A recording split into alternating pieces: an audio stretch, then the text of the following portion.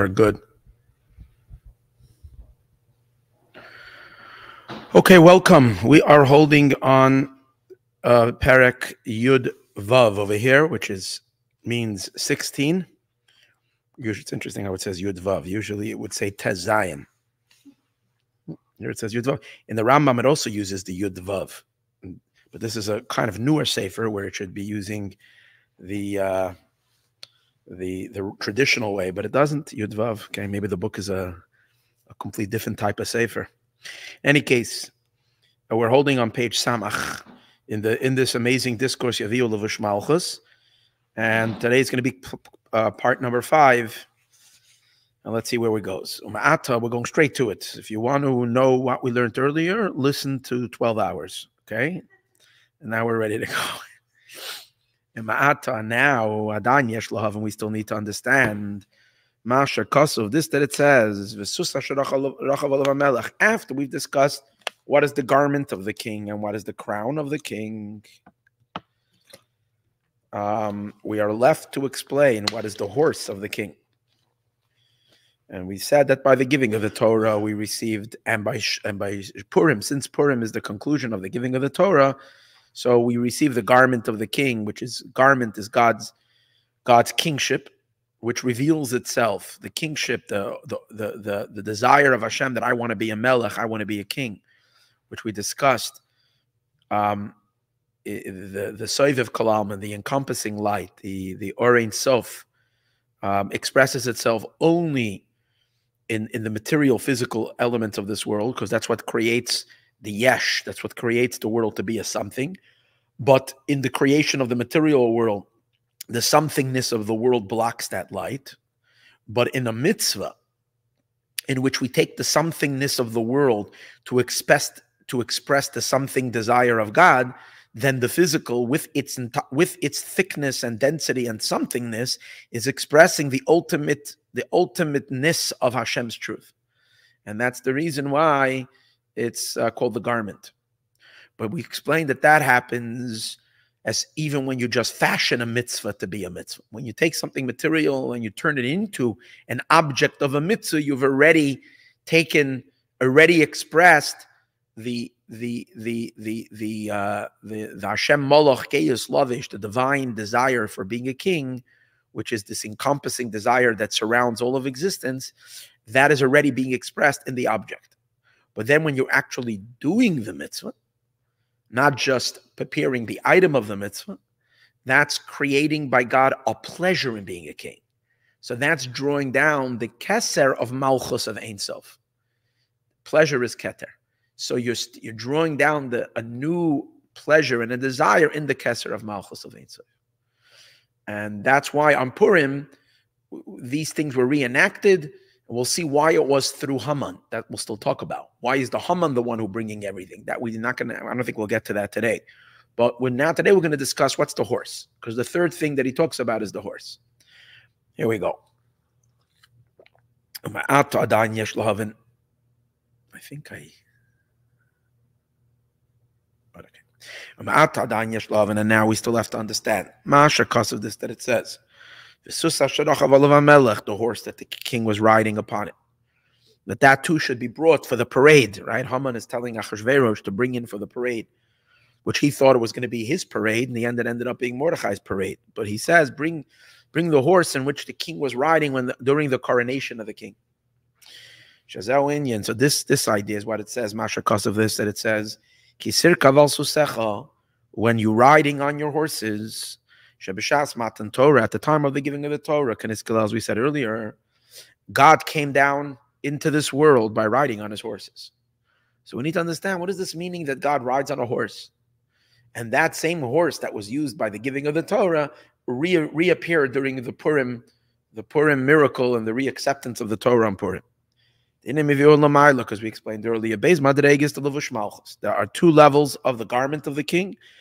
The Keser Malchus Shanitin Beroishai, and the Keser Malchus, and the crown of kingship that was given on its head, which is referring to the Malchus of the Ein Sof.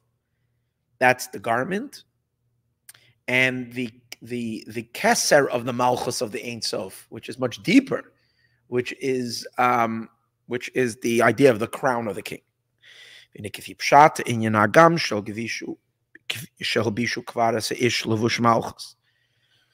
Now, according to the simple reading of the Megillah, of the story, is that even though they've already dressed the person up, this person that was going to be paraded in the king's garments, they've already placed upon him the robes of the king, and they've already put the crown on his head as well. It's still not the completion. It still does not reach the ultimate satisfaction that the king desires in giving this person honor. Because remember, Achashverosh is asking Haman, if the king desires to honor someone, how should he honor him? So Haman lists all the objects, which would mean that even after you give him the garment and the crown, it's not enough until you throw him onto the horse as well. Put him on the horse, that's when it's going to be completed. Last is to do with this person, Kiyim, it will only be fulfilled Kasha Yirkov, when the person will ride on the horse that the king rode, Levush Malchus, wearing this royal garment, the Kesar Malchus and the royal crown. The Kesar Malchus and this royal crown. She'az Dafka, which only then, Nishlam Hadavar Betachlis, the matter is going to be completed in its perfection.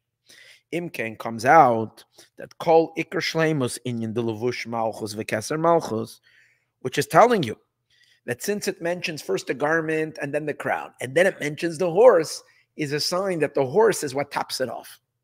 The horse is the cherry on the top. It's like you have this, and this is like what reaches the ultimate perfection. So then we need to understand, what does it mean in the spiritual dynamics, in the divine element, in the higher reading of the Megillah that we're reading, in the deeper, godlier story. What does this mean? Is there a connection between the Baal Shem Tov using the horses? Maybe, because the Baal Shem Tov wasn't riding on regular horses. He was riding on the horse that the king was riding on. Yeah, could be. Can call Iker Shleimus Inyan the Levush Malchus v'Keser Malchus, comes out that the primary perfection of the garment of the king and the crown of the king, is only through the horse that the king was riding upon it. Which through it, Yushlam Inyan Milas Madrigasam, only through it will it complete the perfection of all the other items. Dafka. So the same will also be applied above. When we're talking about God's garment of kingship, the Keser Malchus Hanal and the royal crown, Shetzrichim l'shleimus malasam, they require, in order for them to be in their highest, most pristine state, they will only reach it al yadei b'chenasus sheracha olav hamelech dafka, only through the horse that the king rides. So we need to understand what kind of horse is God riding on that adds perfection to his garment and to his crown. The Indian and the idea is as follows. Because for behold, by the giving of the Torah, it says, when you're riding on your horses, Yeshua, your chariots of salvation. I think it's a pasuk in Yeshaya. It says over there, when you're riding on your horses, your chariots of salvation. And now these merkavot, these chariots, Yuvam Bahagdim, will be understood by first prefacing Lahavin Bir Maimer Azal. To understand first a statement of the sages. In other words, we're going to investigate the concept: does God have a vehicle? Does God have transportation? So we would think God doesn't need transportation. What do you mean God has transportation? God is there. But yeah, God is everywhere. Like, what's this concept that transportation? We need transportation. Yet we find, because here we're saying that during the giving of the Torah, when you came riding on your horses, which means he did use some kind of a means of transportation. Or horse and buggy. A carriage. But the sages also tell us, Gimel Shas Rishainis, Yoshev HaKadosh Baruch Hu v'Isik b'Torah. The first 3 hours of the day, Hashem studies Torah. That's the first thing in Hashem's schedule. Hashem studies Torah daily. Shniyos, the second 3 hours of the day, Yoshev V'dan, Hashem judges the world. Cholu. Then it says the third 3 hours, I think he gives sustenance. He's feeding the entire world. Let's see, there's the third 3 hours of the day. And then the fourth, I don't remember. Oh yeah, then he plays with the Leviathan. Cool. God has playtime. When he plays with the Leviathan, whatever that means. Then it goes through a schedule by night. What does he do during the nighttime? And then it says that at certain hours of the night, then the sages ask, and at nighttime, what does he do? Oh, you know what he does? He goes riding on a very light cherub. Kruv is a cherub, like we have on the Aron. We had keruvim. These cherubs, they're like semi-bird angelic beings. And God rides on. He has one that's very light, so it's very easy.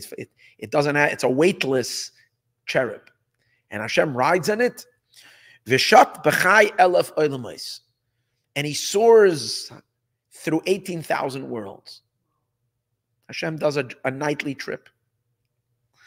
Shenemar, as it says, Rechev Elokim riboisayim alfei shinon. The chariot of Elokim, the chariot of the Lord, is 20,000. 20,000. Riboisayim means 2 times 10,000.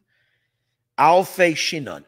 What does alfei shinon mean? So this, I don't know what the literal translation of alfei shinon. Alfei means thousands. Shinon, I'm not sure what it means, but I do know what the sages interpret it to mean. The sages play with that word, and they say alfei shinon means alfei she'enon, the 2,000 years that are not. So what does that do? Instead of it being 20,000, you minus 2,000. So it's 18,000. So instead of saying he rides on 18,000, Rechev Elokim, which means the chariot of God takes a flight.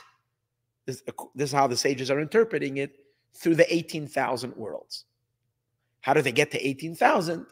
Because it says riboisayim, which means 2 times 10,000. And then it subtracts 2,000 because it says alfei she'enon. The 2,000, alfei is double thousand, 2,000. She'enon, that are not. So you subtract 2,000, you end up with 18,000, and Hashem rides through the 18,000 worlds. Al tikra shinon, don't read it shinon, elo she'enon, but rather that they're not. This is a passage in the Talmud. I'm not sure where in the Talmud it is, but there is such a passage that this is pretty neat. I always love this Gemara. It's one of my favorite passages of the Talmud, because only our rabbis can give us God's schedule. They can tell you exactly what he's doing in this hour, what he's doing in that hour. You can speak to all the wise men in China, and all the wise men from all these great wise. No one can give you God's. Only the Jewish people have that inside information. Because from the 2,000 is lacking 2,000. So the explanation of the matter is, what does this mean, 18,000 worlds? And what's he doing riding through these worlds on a cherub? What does this mean? So again, you have the concept that Hashem is using a means of transportation, right? He has a sports car, and he's soaring through 18,000 worlds. What does this mean? The sages have instituted, in the order of prayer, we find the significance of the number 18. Chai brachos. There are 18 blessings in the Amidah, which is the main primary part of the prayer service. And we know that these 18 blessings of Shemona Esrei Keneged Chai Chulias HaShedra correspond to the 18 vertebrae of the spine. Right? The spine consists of these various different linked small bones, and through them runs the spinal cord. And that's when I think the entire nervous system runs through the back. Okay, and the main structure of the body, of all the limbs, are all hinged upon the spine. Right. but there are 18 vertebrae. So the sages instituted the 18 blessings of Shemona Esrei of our Amida corresponding to these 18 vertebrae. And at first glance, this seems to be a wonder. What's the connection of blessings of the Amida of our prayer to the 18 vertebrae? However, by way of analogy, so how does what's the whole point of these bones, which we call them the vertebrae of the spine? The spinal cord, that plugs into the brain, into the moach, into the brain. As it is known. And it's almost like the brain extends itself through the spinal cord. That's why, God forbid, if there's an injury on the spinal cord, it can create paralysis, because you're disconnecting the brain from the organs. God forbid. So it's bringing the brain down into the spine so that it can connect the brain power to which is the nervous system, to all the limbs and organs. And it gets drawn down into the spine, mina oref, from the back of the neck. And this is what bonds and connects to all the 18 vertebrae of the spine. The entire structure of the body is built on this thing. And it extends all the way down to the hips. Shesham Gidanasha, which over there is the Gidanasha, which is the sciatic nerve. Sheyesh Yenika Lechitzainim, which we know that's the place of contact where the forces of evil are able to get in. Because we find by Yaakov, when Jacob was fighting with the angel, it says that he fought all night, and when the angel saw that he's not able to defeat Jacob, he hit him in the thigh, in the upper thigh, and he dislodged his by the sciatic nerve. That's why we don't eat. This is one part that's not kosher. We don't eat it from an animal, the Gid Hanasha. And the deeper meaning is that somehow the man of holiness is vulnerable by the hip. Where the Shedra ends. Again, because where does the spine end? It ends right at that point. So at the very, very end of the spinal cord, which means where the moichen, on the last junction, where the moichen, which means the intelligence, the godly intelligence, the holy intelligence, comes to, because the physical anatomy reflects the spiritual anatomy as well. So at the conclusion, at the last junction, where the intelligence, which has godly intelligence and divine awareness, and that's channeled down into the lower parts of the body, on the last and final junction, that's where that ends. That's where the klipa, the unholy, is able to, God forbid, insert itself. Like it says, that Yaakov's thigh became dislodged. And we know that this harmed the Jewish people on a very, very, very deep level. Years later, connected to many things. Connected to the generations of Rabbi Akiva when the 10 martyrs were killed. It's connected with that injury that happened in the thigh, the Doyer Shel Shmad, all these difficult times when it seemed like the forces of unholiness got the better over the Jewish people and harmed them, and so on and so forth. It's related to this injury. And so will also be understood above. So with the 18 blessings of Shemona Esrei. The whole bracho. Every blessing is like one vertebrae on the spine. Now, and when you bow, when you say the word baruch, so we know that when we say baruch atah, so by the word baruch, you're supposed to bow down in the beginning of the Shemona Esrei. When you say Baruch Ata, so Baruch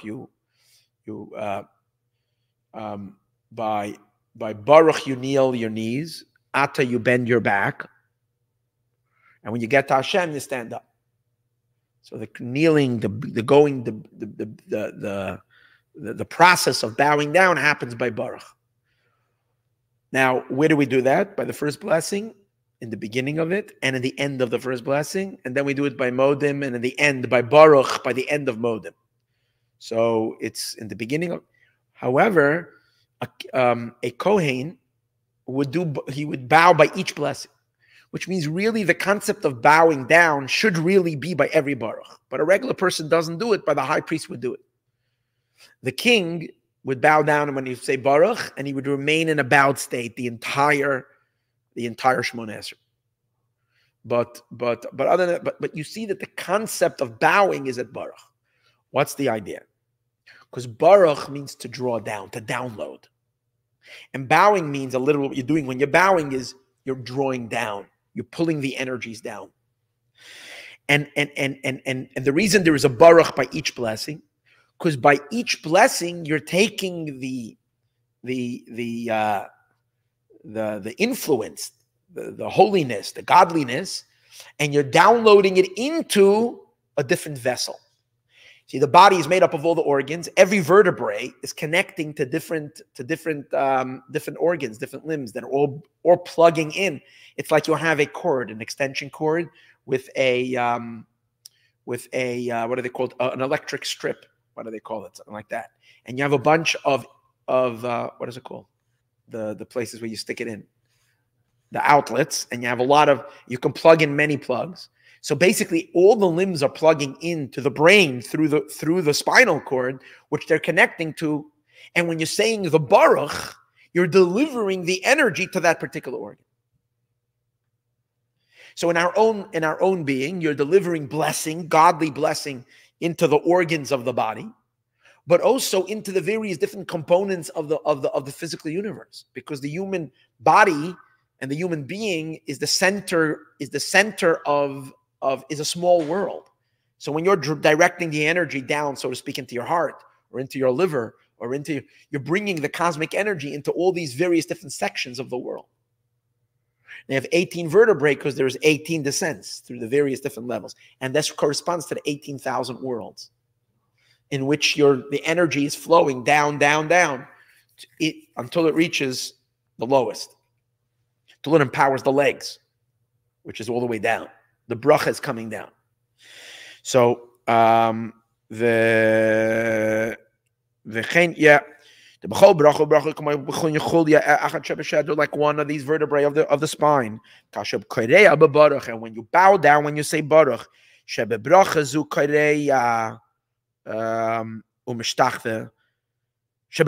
that which is in this particular blessing.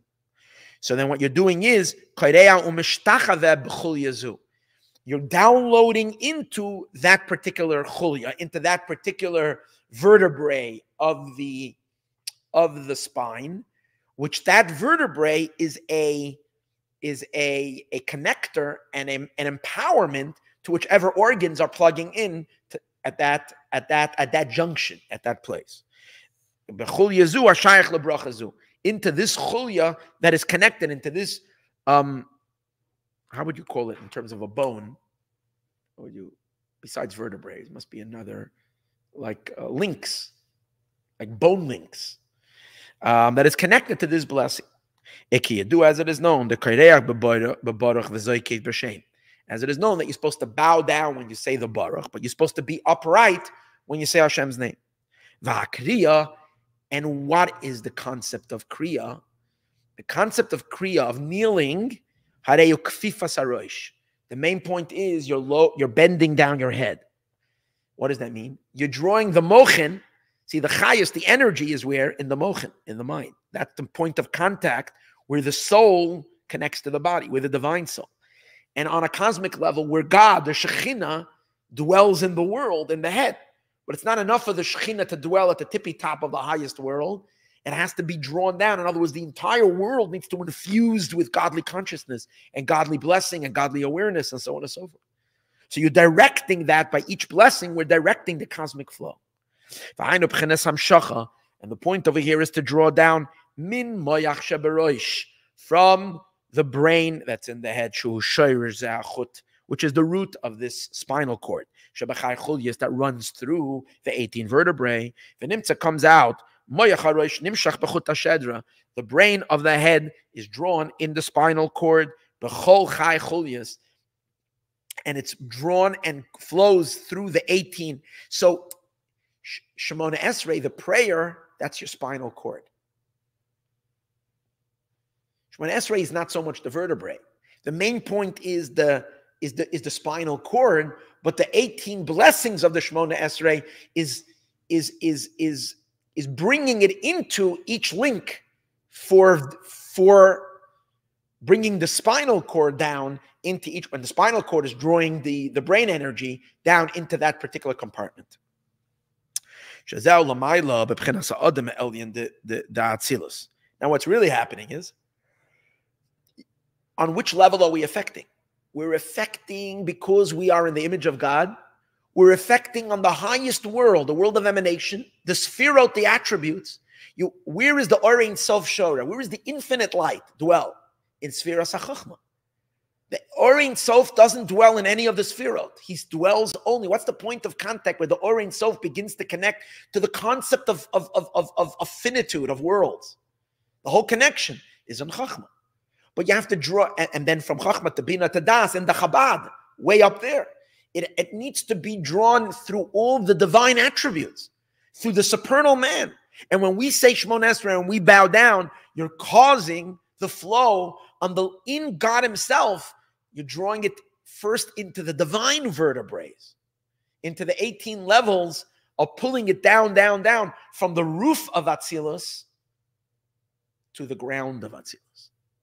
Once you draw it down and fill the divine being with the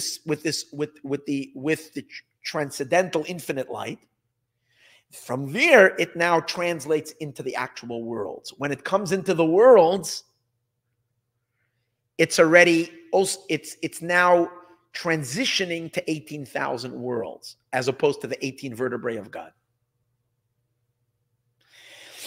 So this is in the supernal man above the Atzilus of Atzilus. We are drawing down the supernal moyach, the supernal mind of Chachmi, of the supernal wisdom, sheberoish, that's in the head, through the 18 vertebrae of the spine, the Adam Zekaviyachal of this supernal man, of the godly being called Adam Elyon. And when does that happen? When we bow down by Baruch. This is the idea of drawing energies down, lamata, lower, below. And from the Atzilus, you're going to draw it all the way down where? Into the 3 lower worlds, which are called Bria, Yetzira, and Asiya, creation, formation, and completion. Or and like the sages say, the sages say, how do we know that God also prays? So what's basically happening when we are praying, we're activating the prayer above as well. The supernal man is also bowing down and drawing the energy down through his own vertebrae. That's the concept of him davening. Davening means prayer means to elicit divine influence down, divine blessing. As it is enough to those who understand. Until where you're bringing him, and what's the final station? You bring him down to the legs. We said earlier that the vertebrae ends at the hips, and then from there and forward is already the legs. But you've already reached the legs because the last of the spinal cord already is plugging in to the hips, which are the bones, the primary bones of the structure for the legs. Down to the leg, Shem Gimel. And in Shemona Esrei, what's that? Shem Gimel Brachos Achronos.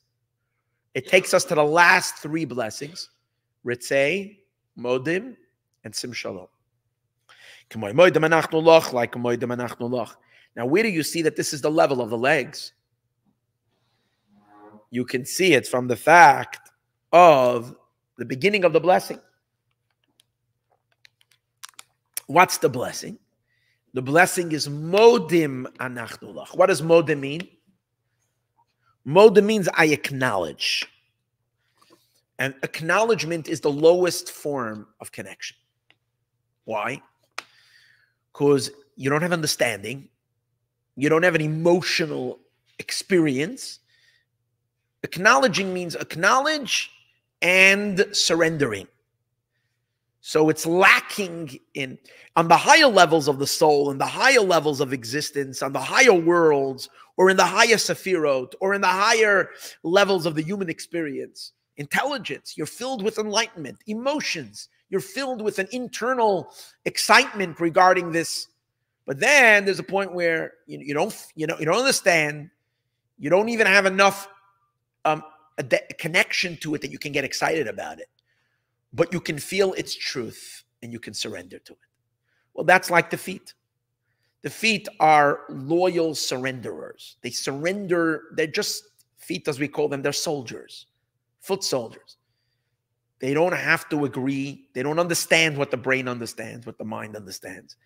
They don't have the experience of the torso where the emotions take place. But they get the job done. Why? Because they know they are their feet. They know that they are here to execute the commands, to do. They know they're the ones that they're the laborers. They knew that the feet know that their job is to just get it done. With what? Without understanding, without identification with it, but just through surrender. So that's where you see that Shmona Esrei, when you're getting to the feet, what's the blessing? Modim. Modim, I acknowledge. As it is known, the yarchin, that the legs, the hips or the thighs, are b'chinas netzach v'hod.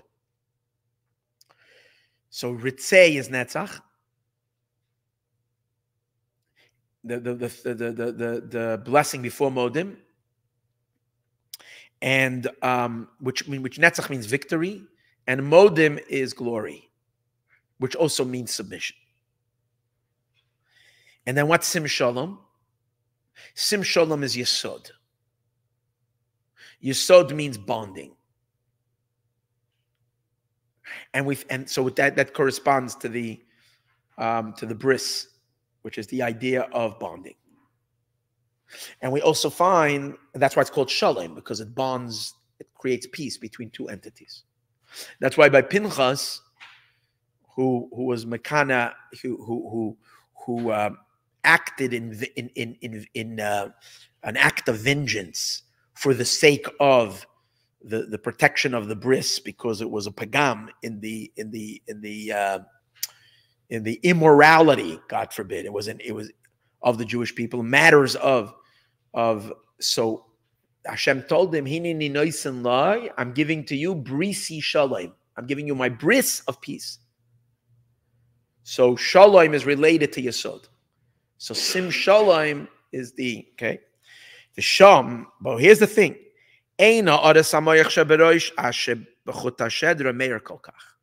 But because we're talking at the very, very end of the body, so the illuminance of the mind does not reach with such brightness into that level. It's kind of already, it's getting weaker. It's like in the upper parts of the body, it's still very, very potent. But as it's getting down to that level, it's already diminished. The Alkain and from that's why you find that when the Klippa was trying to overpower Jacob, where were they able to hit him? Not higher than the hips. Because higher than that, his holiness was so intense, his attachment to God was so intense, there was not even a tiny little crack. They couldn't get into it. But on the level of feet, that's where there was a breach, a possible breach. And that's why they hit him in the thigh. That the chitzonim should be able to get it from that place. Alkain, therefore, lo yerchlu b'nei Yisrael. That's why there's forbidden for the Jewish people to eat the sciatic nerve. The Alkain, and therefore, b'brachas rishaynos in the first blessing, kareya b'baruch. One bows down when they say baruch, You're bowing down the moach. You're drawing down the moichin of the head. But when you get to the latter time, where we're also supposed to bow, you're bowing not by baruch. What are you bowing? You're bowing by modim, indicating that you're not drawing down the brain anymore on the same level. Baruch means to draw down. Here you're now. It's not such a clear download. It's not such a potent flow. That's why you're saying a word substituting baruch. What's that? That's modim, which means it's still arriving, but it's arriving in a less powerful manner. Ein sham rak b'chinas haidah. Only all that it has is haidah, which is submission. Mishem de bina ad hoid is pashtos. Because bina reaches all the way to hod. That means like this: bina cannot go further than hod, but there's still meaning you. If that's the case, why are you bowing down at all? Maybe you can't draw. It's too low. The moichin won't reach there. No, it says bina reaches. Bina stops at hod. It's the influence of bina is till hod, not further. That's why Yosef, who is Yesod, is motherless. Is a Yasam. His mother died when he was very young. Because Yosef is Yesod. And Yesod doesn't have a mother. Because Bina, which is the mother, doesn't reach Yesod. She reaches mainly to, not that he doesn't have a mother. His mother passed away, which means he's disconnected from his mom. She's farther away from him. Because Bina reaches till Hod, but not to Yesod. Maybe that's the reason why by Sim Shalom, you're not bowing. But by Moedim, there's still a remnant of a bow. I mean, we see we don't bow by the earlier blessings either, but Omnam it is known. Which one? Elakain Etzor is not a blessing. Elakain Etzor is an added prayer. It's not one of the 18. Omnam, however, in a Yedu it is known, the Iker Chai Berchon Ditzloisa, the main concept of the 18 blessings of Shmona Esrei, Hu b'bchinas hamshach soivev lememale. The main 18 blessings of Shmona Esrei is supposed to accomplish what? So we're saying you're supposed to bring the moichin, the Chabad, the powers of Chachma Bina Das, where the Or Ein Sof is dwelling, and draw it down into the lowest sphirot. But the main amshach is to get it down into Malchus. Because Shmona Esrei is called a yichud, a zivug between male and female. And Malchut is the woman. So you have to really bring it down into Malchus. And therefore, that's called the unification of the Sovev energy, of the encompassing energy, with the Mamali energy. Let me explain that for a moment.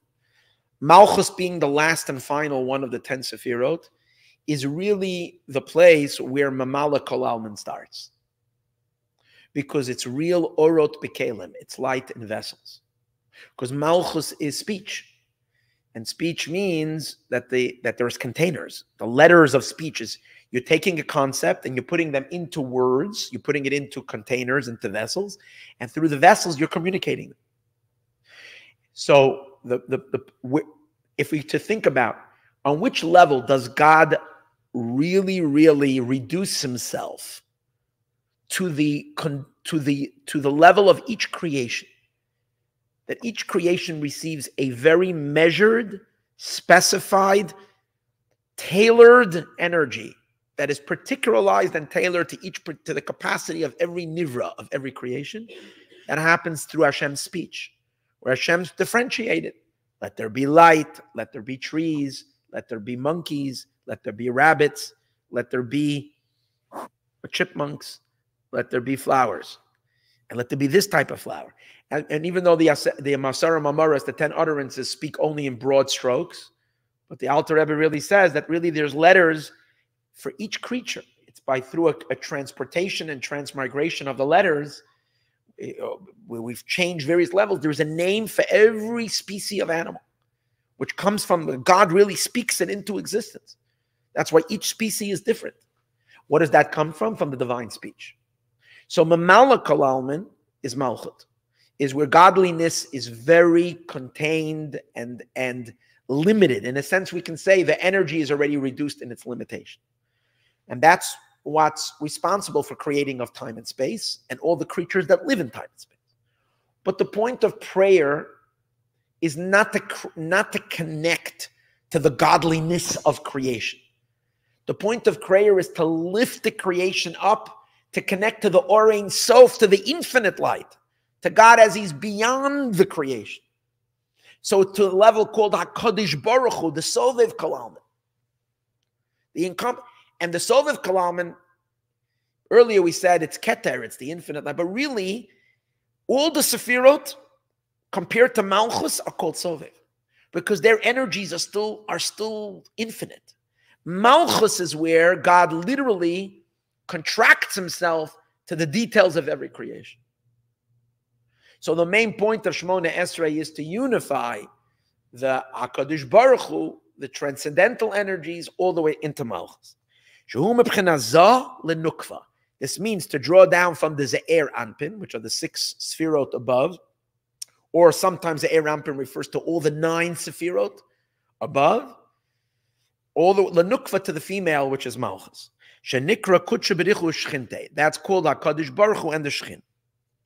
V'zahu, and this is the reason why Shagimel Palmim B'yoyim Dafka, that 3 times in the day, Mamshichem Nishmas Yisrael Chai Birchon Detzloisa. That's why we do the prayer 3 times a day. We're activating this drawing down of the Moichen and all the way down into 3 times a day, 18. Boiker in the morning, Shachrit, Vitzarayim in the afternoon, which is Mincha, the Erev in the evening. The Fisha Nemar, because it says in the Pasuk, Chesed Keil Kol Hayom, that the Chesed, the kindness of God, flows all the day. Shebiyoim Nimshach Pchinas Achasadim Mitchura Lenukva. Since the point of prayer is to help facilitate, to help to stimulate the process from the mashpia to the makabel, from the influencer to the influenced, from the husband to the wife, from the divine male to the divine female, which means drawing down the Orein Sof. That's an activity of day, because daytime is, we know night and day is chesed and gevura. What is chesed? Chesed is revelation. Chesed is kindness. It's revelation from the bestower to the recipient. So chesed is a masculine energy. Gevura is a feminine energy. The recipient is gevura. She's receiving, she's taking it into her vessels. Nighttime is feminine time. Daytime is masculine time. That's why the sun, who is male, dominates by day, and the moon, who's female and has the switch, the whole cycle of 30 days, and the whole system, which is the moon, is Malchus, is female, and the moon rules by night. So the 12, and if the day is equal, so 12 hours day, if it's now like it's going to be in the month of Nisan, where kind of it's split, day and night is kind of equal. So then it's 12 hours day, 12 hours of male, of chesed, 12 hours of gevura. But he says the prayers really belong in the daytime, even though there is one prayer in the evening, but we do it in the beginning of the night, really. It's still connected to the daylight hours.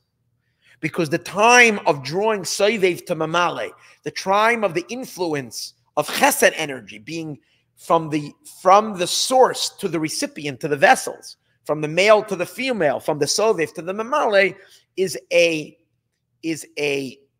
belongs to the realm of day, and that's why we pray that time to activate it, to activate that kindness. And that's why the sages say, Yud Bei Shoyes Heva Hayoim, 12 hours is the day. Shehen Yud Beis Tzirufei Havaya, which are the 12 combinations of Yud Kei Vav Kei.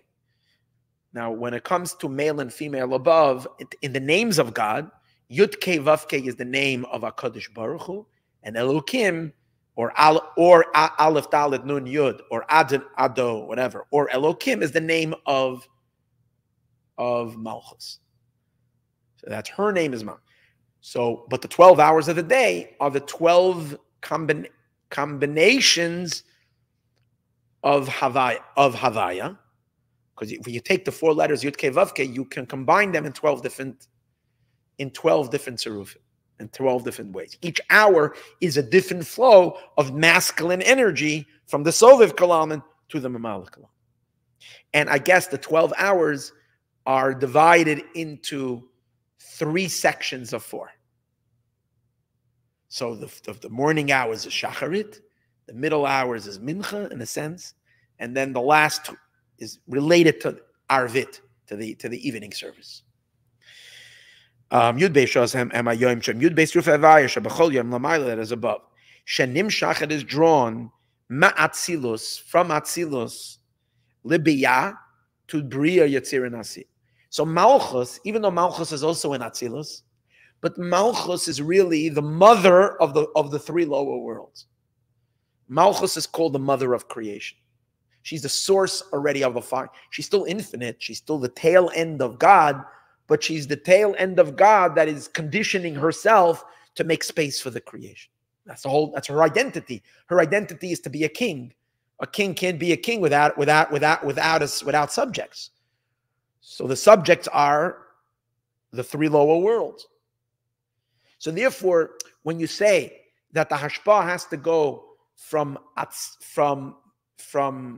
HaKadosh Baruch Hu to the Shechina, it's also like saying it's going from Atzilus, which is purely God, to Bria, to the 3 lower worlds.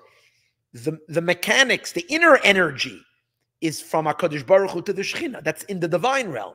In terms of worlds, it's going from the divine world, which is Atzilus, which is in general a masculine world, and it's going to the 3 lower worlds, Bria, Yetzir, and Asiyah, which is the female, the recipient. And our avoda during the daytime is to download this chesed energy. Chesed kale kol hayom, not by night. Chesed kale, the energy of kale, it descends down kol hayom, all the day. Shenimshach matzilus lebiyah, it is drawn from Atzilus to Bria, Yetzir, and Asiyah. Derechai brachos, through the 18 blessings. Keshekarei ababaruch, and when you bow down, you're pumping that energy. You're hitting the download button every time you're bowing. Ach belayla my ka'avid. But what is Hashem doing by night? My ka'avid kutcha berichu. What is God doing? Shu b'china zah, which is HaKadosh Baruch Hu, is the male. Now this is not his time. We said before, the night is Malchus time. So what is he doing during that time? The element of night is the concealment of Malchus, in which Malchus is then in her state. What's her state? Her state is to conceal the infinite, or else, because if she's not concealing the infinite, then there wouldn't be able to be a creation. So Malchus is primarily a filter, a powerful filter holding back the truth of Einod Milvado from flooding the world. Without the Malchus, Einod Milvado, that there's none but God, would flood our consciousness. And we would all immediately pop out of our stupor of silliness, of seeing things other than God. And suddenly we would be overwhelmingly aware that Einod Milvado, there's none but Him, that God is everything and none but Him. Malchus has to keep that in check. And that's what the nighttime does. It allows for the creations kind of every night. If not for there wouldn't be a night, the day, which means the light and the revelation, would be too intense. Oh, it's not going to be night. Then it's going to be day all the time, because the moon will be like the light, because we've already done the tikkun in the filter. And the worlds are already fully receptive without dissolving, because we strengthened ourselves to be able to live in the light without completely dissolving. But until Mashiach comes, Malchus, it almost seems that if there wouldn't be a night, then the creations would dissolve. We would pop back into ultimate truth. We would not be able to maintain it. So the night comes in every 24 hours period. You have a nighttime to like strengthen our consciousness, our view of time and space, our view for selfhood, our view of separation, our view that nature exists, and so on and so forth. It's all because of night. And then comes the day to help insert higher consciousness into our nighttime. And that's why creation begins with night. Because when God created, the main point of creation was to block the light. To first create Vayerev, Vayeboker. First allow the creations to come into existence. And then Boker means to infuse them and enlighten them with truth. First we don't know. First we think that the world is godless. Or we think that, and then through the work of Torah and mitzvos and prayer, which is Baruch, we bring HaKadosh Baruch Hu down into the space of the Shekhinah. We bring enlightenment into our reality. So that's the daytime. Then we start all over again at night on a higher level. That goes night and day and night and day. And we accomplish this. So the question over here is Shemidas Lailo B'chinas Hester HaMalchus, is the concealment of Malchus b'tzimtzumim rabim, with many contractions b'nivroim into the creations, kamoy laila gashmias, and like the physical night, she'adam yashan, that a person sleeps, ve'einai oisik b'ashpa. Now, if we look at ourselves as little imitations of God, which God created us to be that way, we're called Adam, is called Adam le'elyon. He's compared to the one above. So when as a human being, we're all supposed to be influencers. We're all supposed to be, projecting of who we are and what we are on our environment, what we know, what we care about, what is. But when is a person able to project of their talents, of their abilities? When they're awake. When is that? During daytime. So it's the same idea. But what happens at night? We shut down our influence. We go to sleep. And our projection of ourself into the environment around us stops. It's dark, 2 o'clock in the morning in every house, sleeping, everybody's. And the house is kind of without the influence of the person or the environment or the whatever. Sh'adam yashan, and the person is asleep, ve'eino oisik b'ashpa v'amshacha klal. And the person is not engaged and involved in any kind of hashpa, and any kind of influence, and any kind of drawing forth of themselves into the world around them. Kain lamaila, so the same thing happens above as well. B'pchinas laila, when it's night, lo ya'ir chesed keil, the Adam da Atzilus, the divine kindness of Adam of Atzilus, of the man of Atzilus, does not shine libiyah to the 3 lower worlds. Klal. So we don't have that higher element during the night. But what happens then? What happens during that time? Huzman shira sabalachin. Nighttime is the time when the angels kick in. And that's when they're singing. Which means really very powerful. Daytimes is the time for neshamot, for souls. Because that's when we make our contribution, drawing God down into the world. Nighttime, the souls go to sleep. And our higher effect that we have, which is much superior to the angels, is not active then. And then we let the angels, do their part. What's their part? What's the Shira Samalachim? Uzman Shira Samalachim is the time of the singing of the angels. That's why it says that the night has 3 parts to it. And it says these are 3, and they're called Ashmura. Shloishas Mishmoirais Halayla. 3 guards of the night. These are the guards of the angels that are singing. In every third of the night, a different group of angels are performing. There is an evening and a nightly concert going on every night. The various different choirs above. Because in the 12 hours of the night, the moon is dominating, which means the Shekhinah, the feminine element, is then active. And what is that? The name of God associated with that is Aleph, Dalet, Nun, Yud, which means Adon. Adon means a master. God is a master over the world, as opposed to Havaya means he's above the world completely. Past, present, and future. But Adna is already a relationship. God sees himself, that's what the Shekhinah is, as a support and as a force, as a king over the world. So, and just like in Havaya, we have 12 hours, because there's 12 combinations of the 4 letters. So in Aleph, Dalet, Nun, Yud, there's 12 hours as well. But these are the combinations of Aleph, Dalet, Nun, Yud, not the combinations of Havaya. So AM and PM is different. The truth is no, because the AM and PM system is meant that it switches in midday.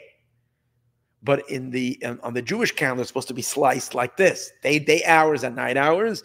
It's a complete different energy. We know that when the Alter Rebbe was in jail, they purposely wanted to discombobulate him. They put him in a very dark room where you couldn't tell day and night. And the Alter Rebbe was on top of it he always knew what time it was. He knew when he has to put on tefillin, and when they were so blown away in it, they were bothered that they couldn't throw him off. And he basically told them that he knows time he can sense the tziruf. He has an internal clock, and therefore he can sense the time, the 12 hours, each hour, which flow of Yud-Kei, either it's Yud-Kei Vav-Kei or Aleph, Dalet, Nun, Yud, depending on what's flowing. And Yud Beis Rufei Adna, Shu B'chinas HaMalchus, which is the idea of Malchus, Sheyeredes Lamata, Mata. Now she goes down below. It says the Shekhinah during the nighttime, what does she do? She descends into the darkness, into the lower worlds. In the lower chambers. Umashpia teref umazain. And that's when she is distributing food and sustenance l'chol hanevroim, to all the creations. So it's not like there's no hashpah coming at night. By daytime, there's a much higher hashpah. By daytime, it's enlightenment. It's the higher godly revelation that's going to reveal itself in the days of Mashiach. Much higher than physical nourishment. It's the greatest channel. That's happening during the day. Nighttime, the Shekhinah is taking care of her baby, which is the world. And she is distributing life, sustenance, and everything that we need in the material realm, or into each world for its, you might say not every world is material, they're spiritual worlds, but the basic needs that they need for sustaining, not the enlightenment of God, that happens during the day, but the actual sustaining forces, the Mamala Kalalman energy. See, by daytime, Soviv Kalalman energy is coming down. Higher energy, transcendental energy. Godly light is coming to the world. But during the daytime, nature is taking place. God is infusing and empowering nature. The natural order, the time and space order, including feeding every creature. Like it says, we're in Eishes Chayil, that's the song of who? The song of the woman. It's the song of the Shekhinah. What does it say? When does she get active? Vatakam bi'oid laila. She gets up when it's still night. Vatitin teref lebeisa. She gives food for her household. Vatitin teref. She supplies food for her household. And now including in that is, including in the work of giving hashpah to all the creatures, she also goes around and snatches up the sparks of holiness. It's a two-way thing. There is an influence, but there's also an intake. What is she taking in?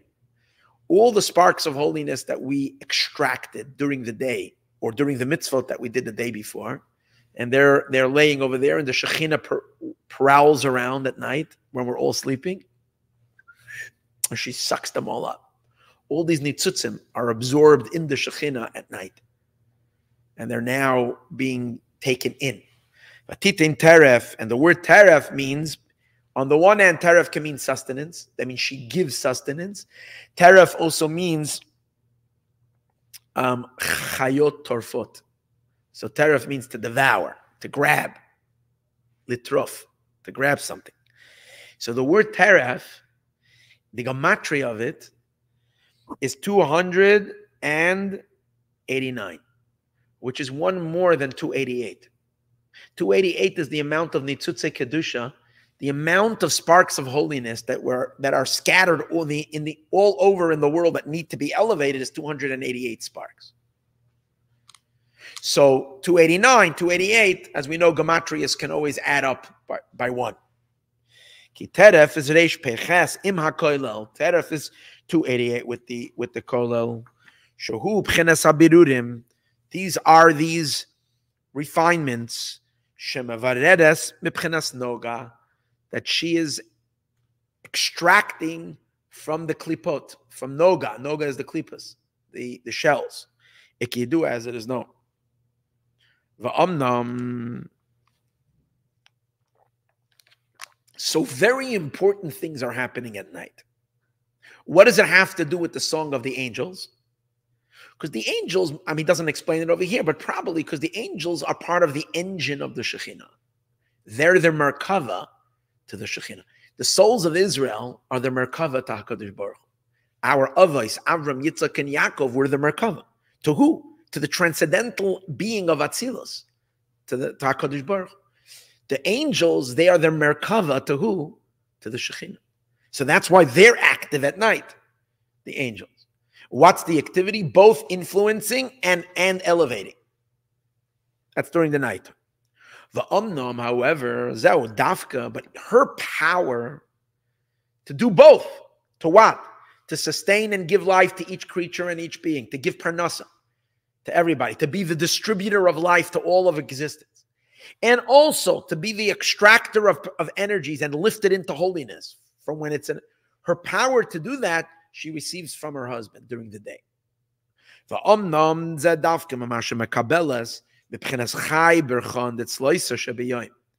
did we say? The 18 blessings of Shemona Esrei is drawing down the energy where into the Malchus. Sim Shalom is actually the point of Yesod and Malchus meeting. That's why the main, very important blessing by Shemona Esrei is the last blessing, Sim Shalom Tova Bracha, because that's when it says that's when the delivery of the tipa, of the droplet, is being transmitted to Malchus. This is when she receives all the potent energy in herself, and then later she can use it in what? In her influence on the world. So through the 18 blessings that happen during the day. Shechesed keil kol hayom, in which the chesed is active during the day, nimshach mamoyach elyon sheberosh, in which we're drawing down from the supernal head, from the brain that's in the head, canal bibchenes chai cholyos, which then comes down through the 18 vertebrae, v'nimshach harasam lamata mata, and it gets drawn below, gam kein. How? In other words, by day it's delivered only in the headquarters of creation. In other words, during the daytime, it's not delivered all the way down into Bria, Yetzirah, and Asiya. But it's delivered to who? To the mother of Bria, Yetzirah, and Asiya, to the mother of creation. In other words, she receives the sustenance. The Mamala Kalalman gets now infused with the Soiviv Kalalman. The Shekhinah receives the empowerment from HaKadosh Baruch. But then during the nighttime is when she actually activates her, when she runs the whole thing, when she does what she... It's similar to the idea that the traditional setup in a family is the husband would go and work and bring home the money, bring home the sustenance. And from the sustenance that he brings, what does she do? She provides for the family. She'll cook and bake and give and clean and do everything that needs to be done to sustain the household. But with what? With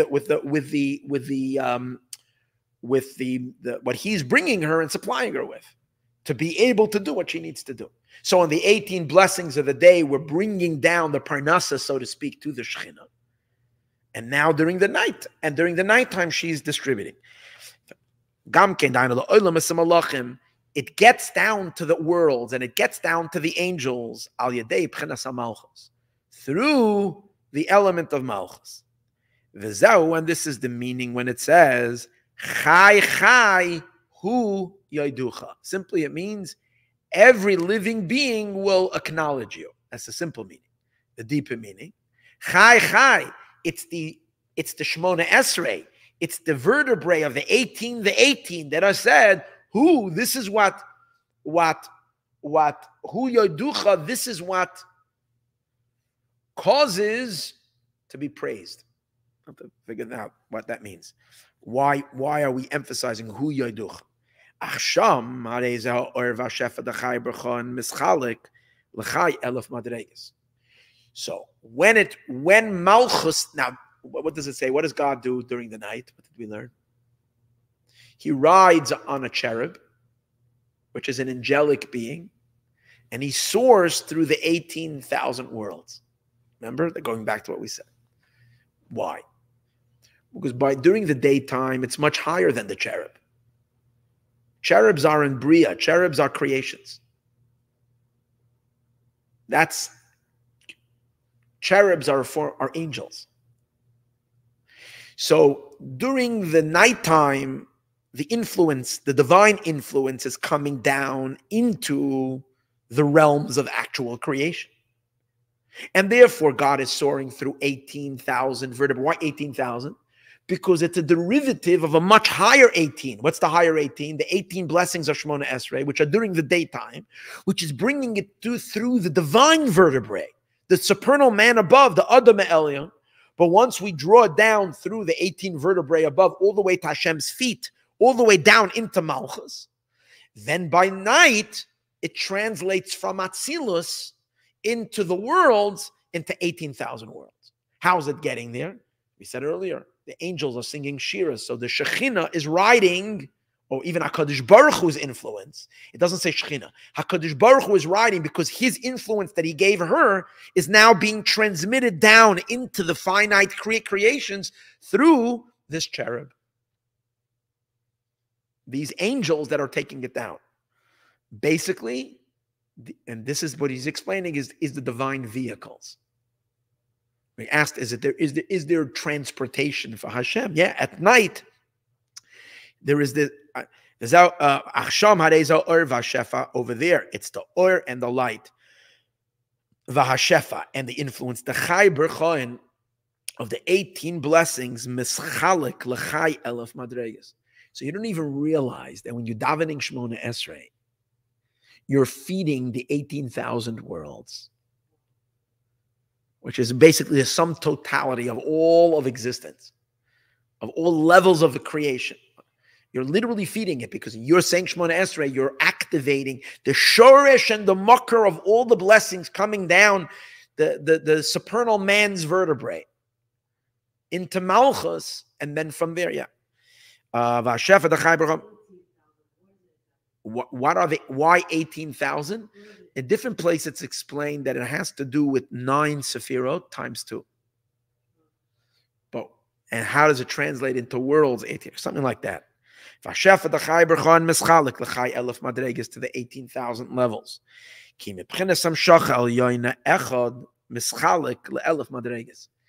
By God, one vertebrae turns into 8. When it gets down into the lower world, turns into 18,000. Turns into 1,000. Every level turns, like it says, by God, one day is 1,000 years. Ki elef shanim. One day by God, as it translates into the mini world, it gets down into our realm. One day is in the lower world turns into 1,000 days, 1,000 years. It says. Ki elef shanim benech ki yom esmo, one day. But you have the same concept that 1 equals 1,000. Aleph mischalik le'elef madreges lefisha mischalik liyud v'yud lemeya. It first divides into 10, and 10 to 100, and 100 into 10. No, it gets divided into 10, and 10 to 100. And how do you get then from 100 to 1,000? So 1 gets into 10. And then 10 times 10, and then 100 times 10. But why are you keeping on timesing it by 10? I'm not sure. Okay, maybe. Okay, so this is the conclusion of this chapter. And this is what the sages mean, the secret. What is God doing at night? He's riding on his light chariot, cherub. And he soars through 18,000 worlds. Piddish.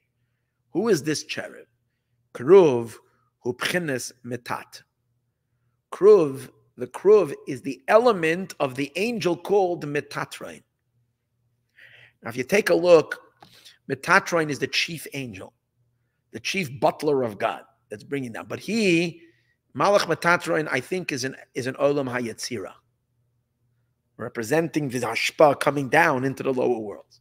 If you take a look at the name Metatrain, what hits you in the name Metatrain? The two tesses. Metat. Tes. What's tes and tes? 18. He's in charge of the 18,000 worlds. He is the vehicle through which Hashem directs his energy down into the 18,000 worlds, through this archangel Metatron, which Rashi says that Hashem says to Moshe. Where do we find the Malach Metatron in the Chumash? When the Jewish people were supposed to go into the land of Israel, and they said we gave a class about it this year, Parshas Mishpatim. They said, they sinned then. And God says, I'm sending an angel before you. I'm not going to go. I'm sending an angel. And Rashi says, this is the angel Metatron. And you should listen to him. Kishmi Bikirba, it says, because my name is inside of it. And Rashi brings that the name Metatron, which his name is the same, is like the name, as the same gematria like Hashem's name. How is Metatron the same? I think it equals the name Shakai. Metatron, I think, equals 310. Should we figure that out if that's correct now? Let's try. Meresh is already 200. The two tesses is 18, so 218. Mitat plus 40 is what? 218 plus 40 is 268. Nun is 50. Is 268 plus 50 is what? 308. We're there? Plus Vav is 6. Is 308 plus 6 is 314. What's Shakai? 314. Yeah. Even with my sleepy mind, we figured it out.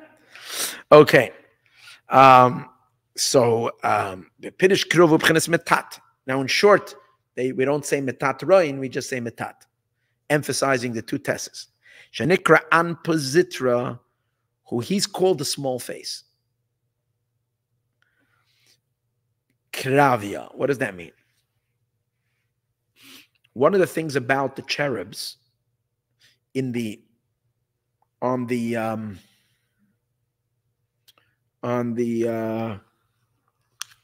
ark where there were cherubs, we know that the faces of they had a human face, but it was baby face.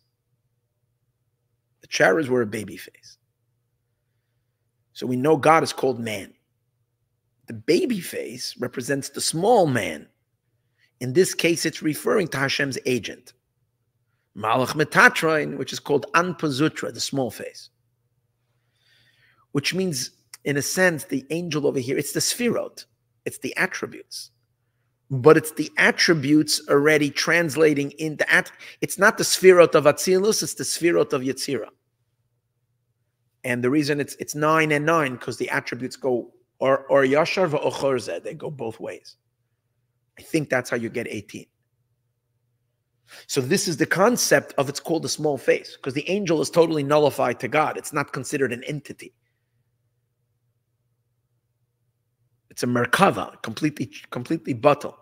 It's called a small face. Keravio, like a baby. It's considered already mitigated mochen, mitigated mind. Lagabe Adam, and compared to the vastness of Atzilus, of the world of emanation, which is called a mature adult man, as opposed to the baby. And what does child mean? This indicates on the contraction of the flow. Because over here, we need to bring the divine infinite influence and we have to turn it into lunch for people to eat.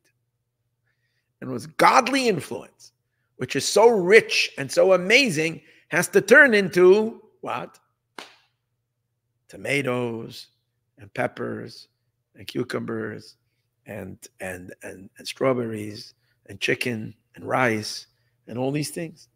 So obviously it needs to go through a major diminishment. And that's why Hashem is using the kruv kal, the cherub, and kal can also mean it's a lightweight, meaning it's light mochen. It's not the depth of the mochen. It's very minor mochen, very light. And this is what brings Zebchenes elef b'chai elef oilamos, carrying through the influence into 18,000 worlds, shenikraim, which they are called rechev Elokim, the chariots of God, riboisayim, which is, we said before, 2 times 10,000, v'chaser beis alafim in riboisayim, and minus the 2,000 of 20,000. That's why they're 18,000. Kemaimar Razal, the sages say she'enon, that these 2,000 are not there.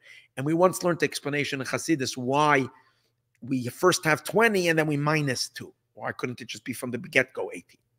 There's a deep secret to that. I don't remember. And the idea is as follows: the pchinesam shachav ashpa b'tzirif oisius sheyoyed balayla. This hamshach, this flow, and this influence, which is finding its way down into the worlds through God's speech. Remember, we said it's going through Malchus, Malchus' speech, combining the various different combinations of words, which these words are activated by night. Sheyoyed belayla, it's going by night. B'pchinas hakatnos. You see, the imagery was fantastic before. Okay, so you have this cherubs in which God is riding on and taking it down. Now he's going to demystify it and turn it just into something pure, more simpler. He's going to say what it really means is the words that God is communicating to the word, that's this cherub, because God is speaking suddenly childish language. Instead of God influencing the divine influence of the day, which is very lofty and very, very, very infinite and very godly, God is speaking the language of creation. He's being mashpia through his words. The Shekhinah is speaking. What is she speaking? That this one should have a couple of dollars and this one should be able to pay their mortgage. It's speaking childish needs. To us, it's obviously very important. But from a true perspective, it's all meaningless. So it's like little children playing and they're talking silly discussions. And that's the nighttime talk, the nighttime chatter. And that's called, it's going through the cherub. The means of speech, but if the speech is not of the divine caliber. You know, the Zohar says that the 10 utterances that God spoke to create the world are called milin dehedyaita. They're the words of a simpleton. V'lav oirich the malka. It doesn't fit for the king to even speak these words. It's like a very, very intelligent being, you know, starting to speak like an uneducated people who don't know much and entering and speaking the same type of conversation or words that they have. So this is the idea that's why it's called Kruv Kal. Hashem is translating godliness into, in Chassidus it says that on Rosh Hashanah we elicit tremendous blessing, and it's deposited up there in our account. And then every day during the year, we know Rosh Hashanah Hashem decided everything. So why do we have to pray every day? So it says on Rosh Hashanah, it's like we put it into our account. And every day we have to go to the bank and make a withdrawal. Because when Hashem gave it to you, He didn't give it to you yet on Rosh Hashanah that he allocated, that you're going to have, money today to pay this bill and that bill, and may have this and have that. Hashem he directed his attention to you. He blessed you with blessing. He allocated. So the Tzemach Tzedek explains that you don't want to draw everything down.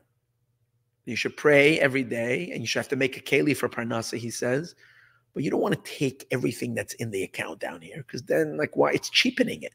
You're bringing everything down into lakshan and into pasta and rice. What are you, crazy or something? You want to leave a lot of it to remain in a higher divine level, so that the soul can experience it on a tremendous godly enlightenment. So this is the idea we're learning. The concept that we're bringing it down, that Hashem is bringing down godly influence into the petty needs of creation, that's the cherub's jobs.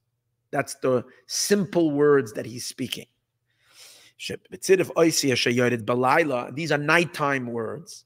These are the small things. This is through him riding on his light cherub, Vishatboy, and he soars Bechai Elef in the 18,000 Shem Tzerufe Oisias. These are combinations of letters, Shenikra B'Shem Kruv, which it's called a cherub. Now, isn't that interesting? The word Kruv is the same letters as the word Shu'oisias Baruch. It's the same letters as the word Baruch. It's just a different combination. Because what did we say earlier? Initially, when we elicit the Orein Sof in Atzilus, the tremendous infinite enlightenment, when do we draw it down? In the word Baruch. So Keruv is the same idea. It's drawing down. It's drawing it down on a childish manner, in a creation level manner, as opposed to on a divine level. So the Baruch is on a godly scale. The Kruv is on a creation scale. And it's amateur stuff compared to the maturity of the Baruch. But it's the same letters.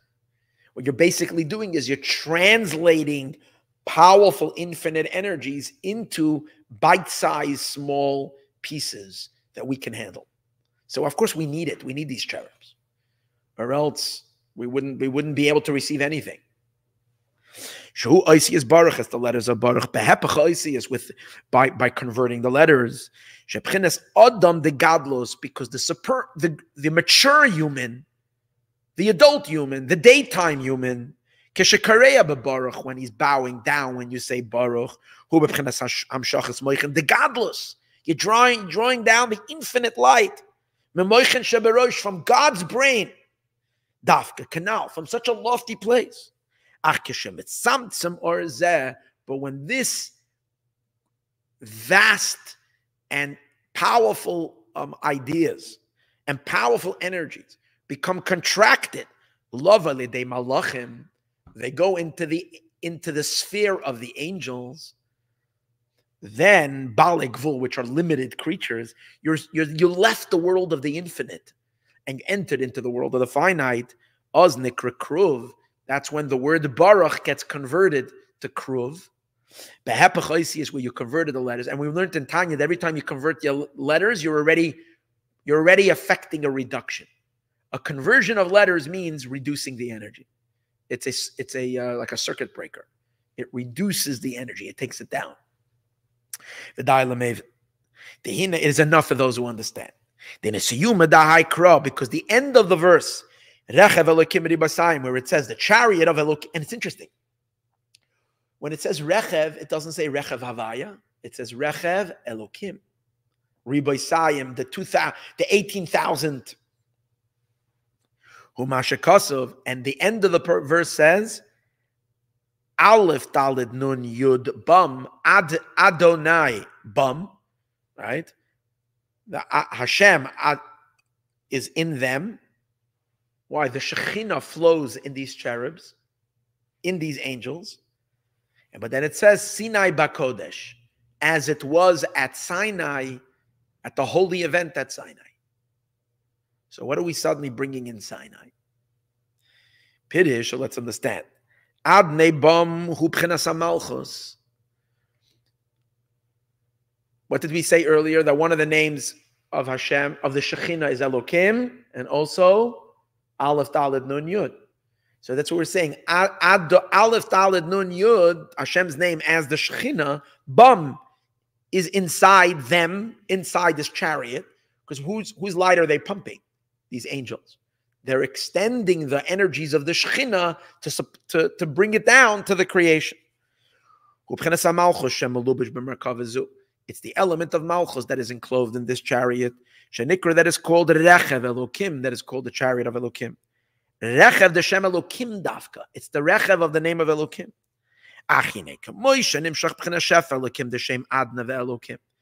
Now watch this. Just like it is drawn the influence of Elokim, which is either Elokim or the name Adonai, which in this case is interchangeable because they're both symbolizing the same idea. The influence that is related already to creation, the influence that's related already to the finite worlds, the influence that's already reduced, that can come through the cherubs, as we discussed. Through the combination of letters of the Kuruv Hanal, Bimalachim Bale Gvul, which is being brought down and channeled down through angels that have an end to them, that are limited. Kain, so too, is also drawn down through the combination of letters, V'hamshachais, and a flow of divine energy. But here, watch this. May Ein Sof Baruch Hu, from the Infinite One. B'Torah, in the Torah, Shenitna Bahar Sinai, that was given in Har Sinai. Ooh, when the God spoke the words of Torah to us, He also gave us a very physical Torah. And in a sense, you might look at the Torah and see it as a very petty type of a document. And what is it talking about? Also all the worldly things in this world. But the source of what is being carried through these letters, this is not Milin de Hedyaita. God is not speaking over here. Milin de Hedyaita, like Asara Mamoris, the 10 utterances were cheap words. Compared to God's royal ability to speak, to his majestic speech, this is considered speaking like a peasant. When did God speak his royalty? When did God convey his true godly, majestic, deepest ideas and thoughts and philosophies? Where? In the Torah. Although he packaged it in simple things. Because he brought it all the way down to this world. That's why over here, by the giving of the Torah, God also came through vehicle. In other words, over here, he also needed means of transportation. But the caliber of this transportation is infinitely higher than what the cherubs, because those are the cherubs of Elokim. They're the cherubs of Aleph Daled Nun Yud. This is the cherub of Anoichi Hashem Elokecha, of God's very infinite self. And that's who was that? That's the horses. That's the spirit, the letters, the words of the Torah, the holy words of the Torah, which God is using to communicate his Ein Sof to the world. They're called the divine horses that were at Sinai. Markavaisecha Yeshua, your chariots of salvation. Super cool, no? Now we learn over here, V'zehu, and this is why at the end of that verse, what does it say? After it speaks about Ribai Sayim, what would we derive what God does during the nighttime? What do we say? Sinai Bakodesh. The same thing happened at Sinai Bakodesh, from a transcendental place, from a place of holiness. Again,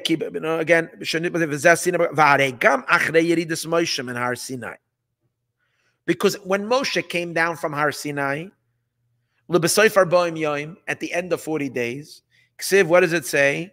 V'asuli migdash. Hashem said, make for me a Beis HaMikdash. V'shachanti b'sochem, I will dwell amongst them.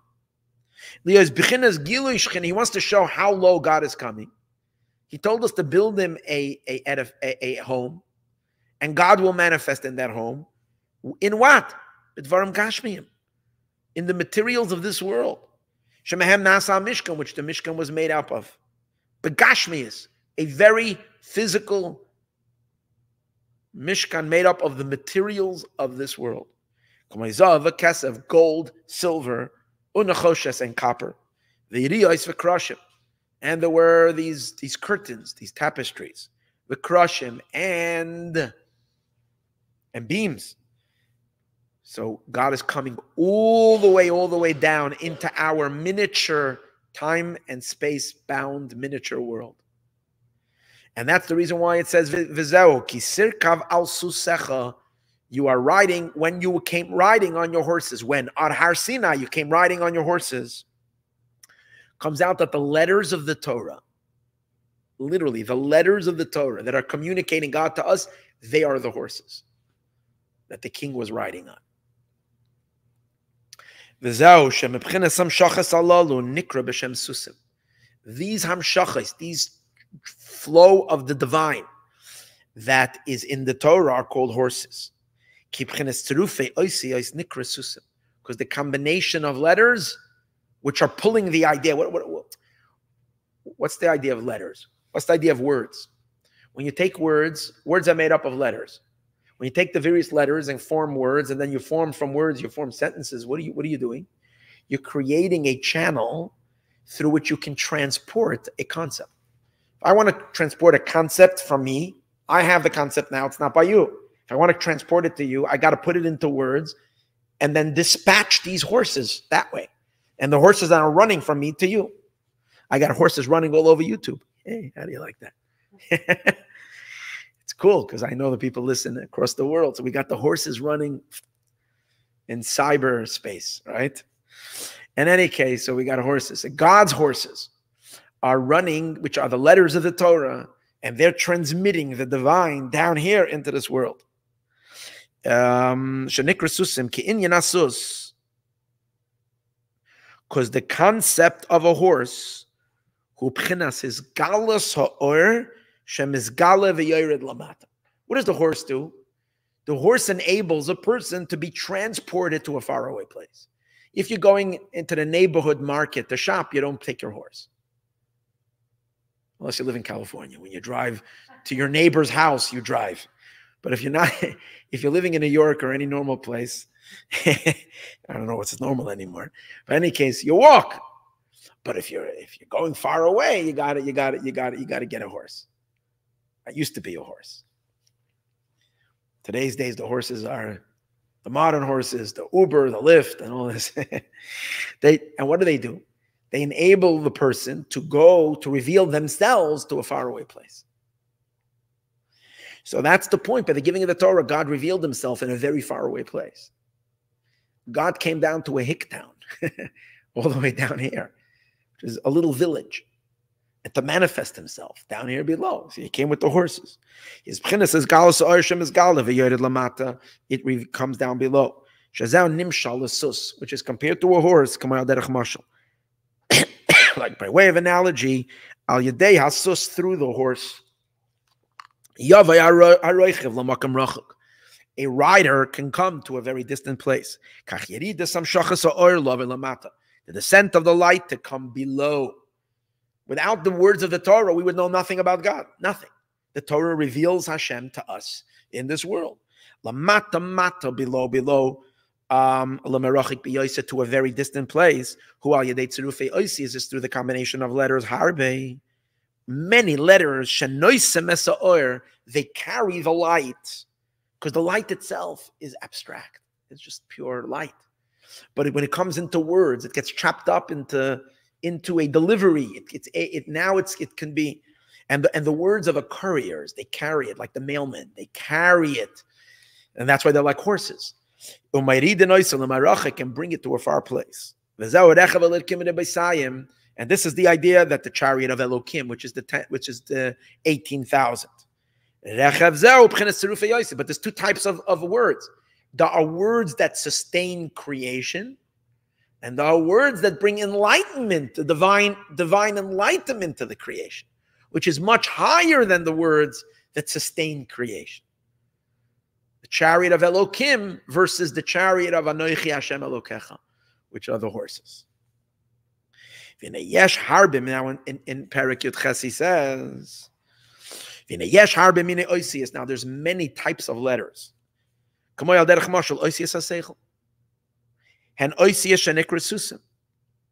So, for example, there are letters of the intelligence. That means that every concept, any intellectual, any idea, any formulation of a concept of an idea in a person's mind, we're able to experience it in our consciousness through words. Without words, immediately. You have an idea and immediately appears with words. Every concept always has words, letters, because when you're thinking in words. And that's called oisi ois haseichel. And then you can convey it, because if you're giving over if you're transmitting something of intelligence, then you're speaking intelligent words. And those words are carrying a concept. They're carrying an intellectual idea. But then there is also, a person can speak emotional words. You can speak words of love. You can convey love to someone. You can convey discipline to someone. You can speak threatening words where you're taking your emotion of gevura and you're conveying it through words. So there are the words of the emotions, and there are the words of the intellect. There's the words of kindness, and there's the words of severity. A letter from, a lawyer suing, saying you're under suit is a threatening letter. It's gevuridige letters. A letter, a beautiful a love note, is a letter of kindness, of chesed. So it depends on what the message is. And there is netzach letters, victory. There's all different, and they're called different horses. They're all horses, but this is the horses of the intelligence. This is the horses of the heart, the horses of the emotions, and so on and so forth. And then there are just plain empty horses that have words that have no content at all and no meaning at all. They're just meaningless words, silly words, nothing. There's the letters of the intelligence, and they're the letters that are called horses. They're the chariot to the radiance of the mind, which through these horses, through these letters, you can carry a concept, an idea below. And then there are the letters just of thought. That means if you're thinking, but it's not necessarily deep intelligence. It's just, light thought. And this is a different type of letters. They're the chariot to the thought, to bring it down.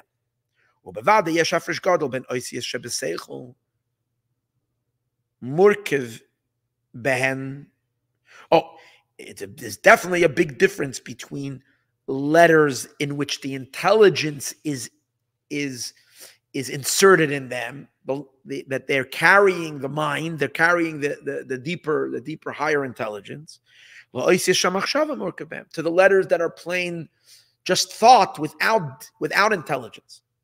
In the letters of speech, it's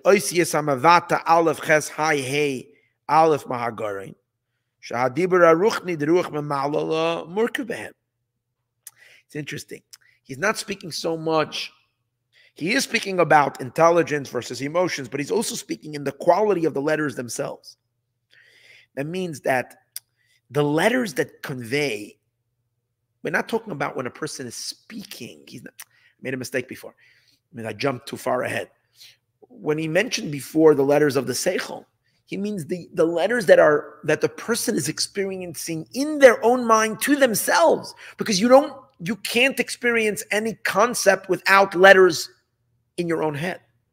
But the letters, those horses that are revealed, and again, horses are the same, are letters which the concept is to bring something from a hidden state to a revealed state, to transport something to an open space, to a lower space. So when the subconscious mind or the higher mind, which is pre-consciousness, over there it's higher. When it's delivering a concept, it needs to do it through horses. What are those horses? Those are the letters. But those letters are very, very refined. Sometimes when you're thinking a deep concept, you don't even realize there are words in your head. You just see a light. You see an idea. because there are letters there. It's impossible to have any revelation of the soul without letters. But those letters are so refined that you don't notice them. It says the letters of Chachma are very, very benign. They're like clear letters that you don't even see them. You just see the light shining through them. The letters of Bina are a little bit more sensed. Because when the sharpness of the first initial flash goes away and now you're analyzing, you can hear more you're talking. You can hear more the words because the left side of the brain is more wordy than the right side of the brain. The right side of the brain is more like a picture. The left side of the brain is more analytical and therefore it's words. And then you have the letters where it's not, but it's still intelligence. So they're of a higher caliber letters. Then there's the letter of thought, which is just the stream of consciousness when you're not thinking anything deeply, but it's still the letters of thought. And here you can hear much more words. The letters are more pronounced than when they're servicing the intelligence, then it's much less wordy. But if you hear more of the words, because the main point of it is the words. Then there is the letters of speech, where the letters are the letters are chunkier because there's a physical element there. The letters of speech are articulated, they have breath, they're made up of breath, and the vocal cords, they become far more, and to the point they become so dense that other people can hear these letters. When your own letters of thoughts, other people can't hear, unless you're a big tzaddik, you have a very refined consciousness, you can hear other people's thoughts. It's to be a more of a subtle, you have to have very, very fine receptors to be able to hear them. Right? Because letters of speech are thicker. So you see different levels of horses. The hen, as he says, there's the letters of speech and these are the letters that are expressed in the mouth. Aleph, ches, hey, ayin, margarin. Those are the letters that come from the throat. The aleph, the ches, the hey, the ayin. And then there is the letters that come from the lips and so forth. But even though they're physical letters, they're really the spiritual power of speech connects to them.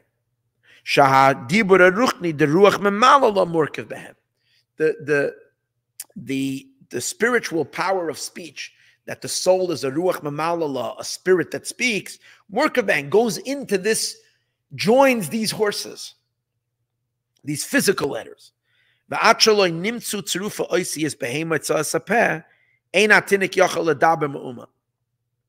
And interesting, even though a little child, for example, has the organs of speech, but since they can't connect their ruach memalala, their spirit of the talking spirit, there's a lack of maturity in their soul to be able to communicate. So the fact that they have the faculties of speech all programmed, it's not latching up, it's not hooking up with the spiritual letters. There's still a disconnect between the spiritual letters of speech and the physical letters. And that's why there is no speech able by it. It can't say anything. Yeah. No, he's saying the opposite. I forgot to say at the beginning of the class that I didn't prepare today's class. I mentioned I'm learning it without preparation.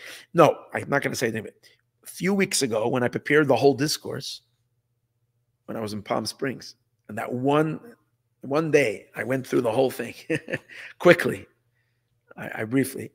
And then I came back but the other parts that I did till now, I reviewed each time I was going to teach. But today, because I had this event, I didn't get a chance.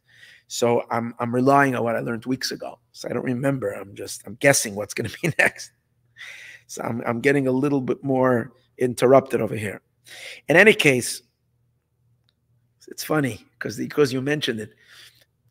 The only class that I really, really, really didn't prepare, I didn't say it. But he's saying what was he saying the opposite? He's saying that a child has a human spirit to him, is a human. If he's a human spirit is a talking spirit. So if so, why can't the child speak?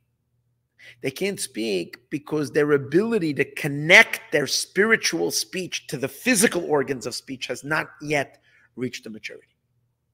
As the body grows, and the physical body grows, and it unlocks the physical organs of speech to be more tuned into the spirit, to the soul.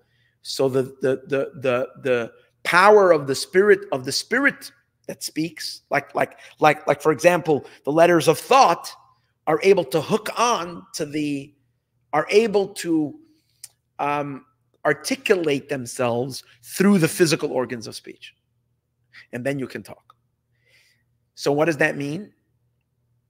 The physical, in the world of speech itself, the power of speech is like the human, and the physical letters, which come from the organs of speech, they're the horses.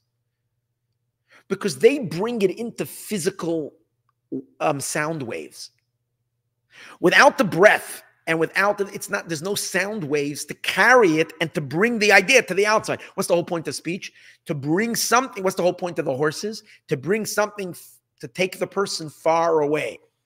In our case, to be able to bring the person's abstract spiritual side into revelation to other people. How do you do that? It needs the carriers to carry it. In this case, it's the physical letters of speech, which is not developed yet within the child. So you have a human without without horses. So the child is locked, and therefore what the child told the 2-year-old, they're locked in their own world. Think about it. They're locked in their own world. As long as you have kids with autism, they're locked in their own world. They can't speak. Which means because they don't have the horses to be able to, they don't have vehicles, like a person who doesn't have a vehicle.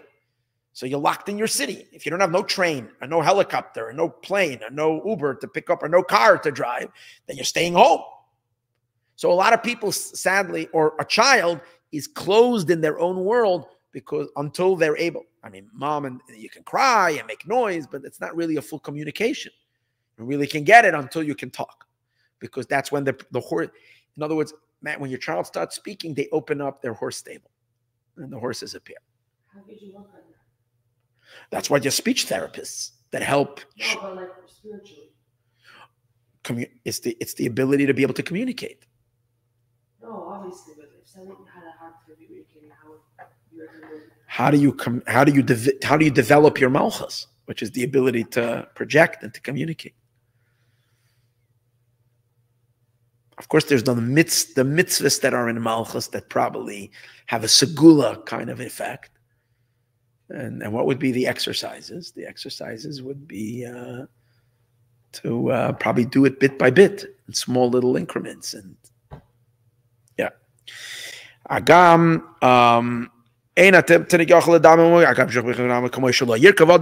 just like a person cannot ride without a horse. That's why it says that's why it says when God, by God as well, it says when he's riding on his horses, it says markevaisecha, your chariots. It doesn't say it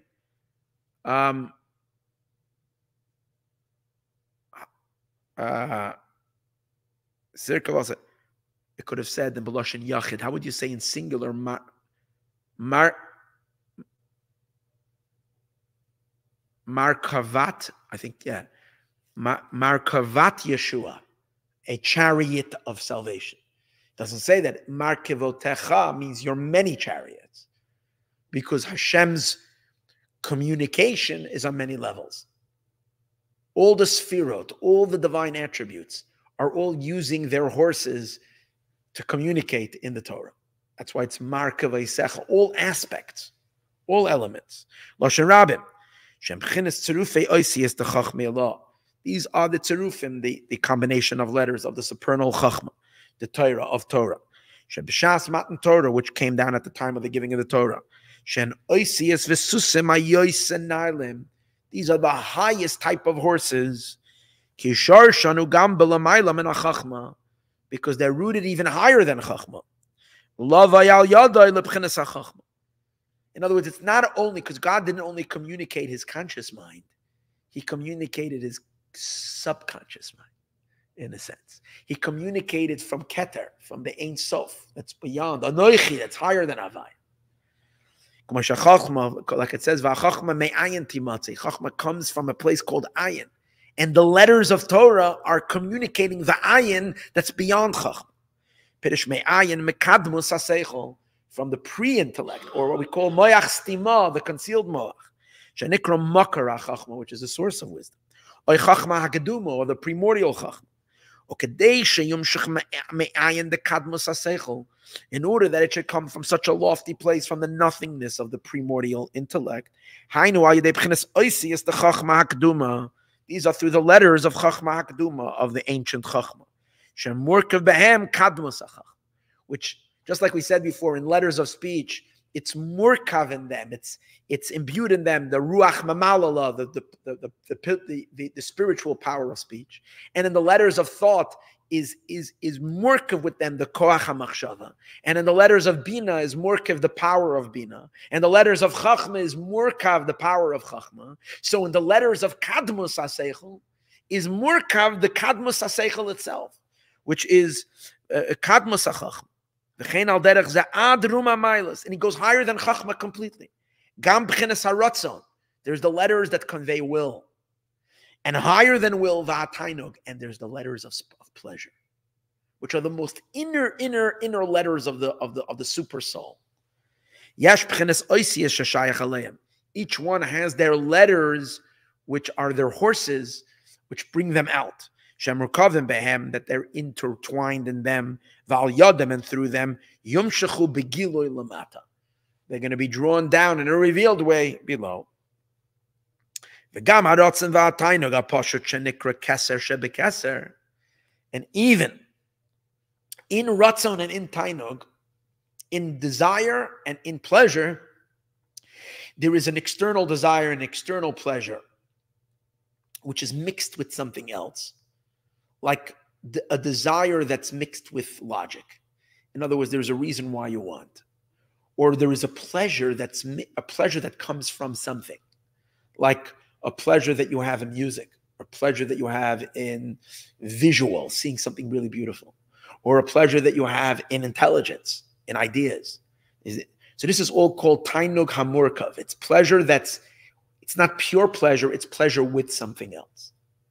But then there is a level called pure will that is not mixed with anything else.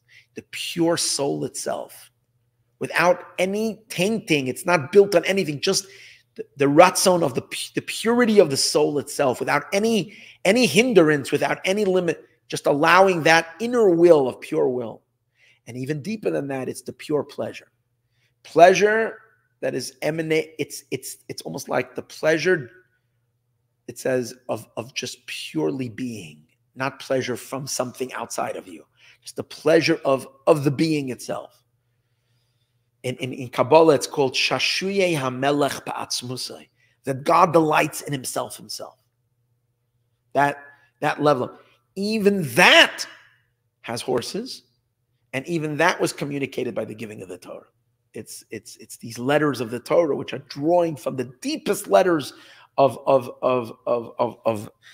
and that's called Keser Shebekeser. Keser is Ratzon and Tainug, desire, and Keser really is three levels. Kadmus HaSeichel, that's one level. It's called Moyach Stima. And then there is Ratzon, which is Erech Anpin. Then there is Tainug, pleasure, which is Atik Yomin. And then there is Keser Shebekeser, which is Pnimius Atik Yomin, the inner dimension of Atik Yomin. This is what we spoke earlier. We spoke earlier that when you do mitzvahs, what are we stimulating? The pleasure of the pleasure, the essential pleasure of God. Keser Malchus, the Keser of kingship that we discussed earlier. So, and we stimulate that when we do a mitzvah. But without the horses, it remains hidden up there. It can't be communicated down here. It remains. The Levush Malchus, the garment, remains hidden. The king is wearing his garment. He's wearing his crown, but he's locked in his palace, not outside. The horses is very important to me, because the horses allows the king to parade out with all of that. In our case, is to transport all of that from the sublime inner, higher inner element of God, and to bring that down into our reality, to communicate that into this world. With all of this, Yuvan Seder HaMadregas, With all of this, we'll understand the order of levels. The b'chinas oisius shenikru susim lefi apsukim anal. Now we'll be able to understand this all according to the verses that we mentioned earlier. The lowest level of letters, the cherubs. Remember, we spoke about the cherubs. They're bringing down the power of Aleph, Daled, Nun, Yud. God's Malchus is peh. Malchus is God's power to speak. The letters are actualizing this speech, like we spoke earlier, like the organs of the mouth that allow for the speech of the soul to be activated. So these angels that are called the cherubs that draw down God's speech, they are like the physical containers that are carrying Hashem's speech outward. That's the most external level of the divine being transmitted. That's why we say Adnebam. That Aleph, Daled, Nun, Yud, which is the lowest name of Hashem, Bam is in them. Shehen HaMalachim, which they are referring to the angels, Shem b'chinas Merkava, which they are a chariot, l'b'chinas Adibur Elyon, to the supernal speech. Shu Shem Elokim, which is the name of Elokim, V'Shem Adna, and the name Aleph, Daled, Nun, Yud, which we've discussed already earlier, that Aleph, Daled, Nun, Yud, and Elokim, in general, represent the same level. V'nikra Oisias Adibur Sheberuach Piv Kol Tzava. They're the words of speech, which in the breath of his mouth, God creates all the hosts. With the spirit, with the breath of his mouth, he creates all of creation and all the hosts, all the angels. But that's a general breath. Now, how does it become articulated in individual transmissions, individual communications? Part of that is through the angels, which is what the angels over here are the couriers of it, which are the speech, the particular messages that he gives. They are called the most inferior horses. It's the lowest stable above. And then there's a higher set of horses. That's the light cherub. Why? Because when it says that God rides on a cherub, it doesn't say the Shekhinah. It says HaKadosh Baruch Hu rides on the cherub. So the cherub is a notch higher. It's not a vehicle. The angels, the Malachim, the lower ones, they're called the Rechev Elokim. The Kruv Kal is the cherub that's already for HaKadosh Baruch Hu's energy. Earlier, I was kind of like associating both as the same level, but here we see it's a different level. This is the words of the Shekhinah, and this is the messages coming from HaKadosh Baruch Hu, which is the transcendental light coming through the Kruv Kal. It would be like the difference between the letters of speech and the letters of thought, which is a more inner revelation. The Hemchen is Vav Ktsav is the Bria. See, Metatron, that we spoke before, the angel Metatron, I told you, is the sixth Sfirot of Yetzirah. So that's the primary channel for the Shekhinah. But the sixth Sfirot of Bria is higher than Yetzirah, of the world of creation, which is higher than the world of formation. This is the Kruv Kal that carries what? The HaKadosh Baruch Hu rides on it. Balayla, it's still small because it's still by night. It's not like Baruch, it's still Karuv. It's still mitigated because it's transmitted to the creation. It's the words of HaKadosh Baruch Hu reduced to the creations. So it's Kruv, it's not Baruch. But in the daytime, we get Baruch itself. We're communicating Hashem's words as they are on a purely godly state, not translated into the Kruv language. This means that HaKadosh Baruch Hu, which is higher than Shechina, which are the emotions of Atzilus, who he is riding on the letters of thought. Which really, if you think about it, most thoughts that a person has,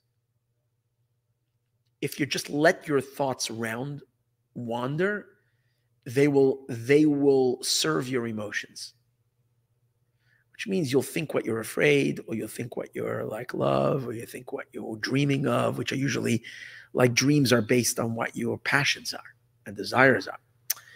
So you see that ma'osiyas hamachshava is a vehicle to express mainly emotion.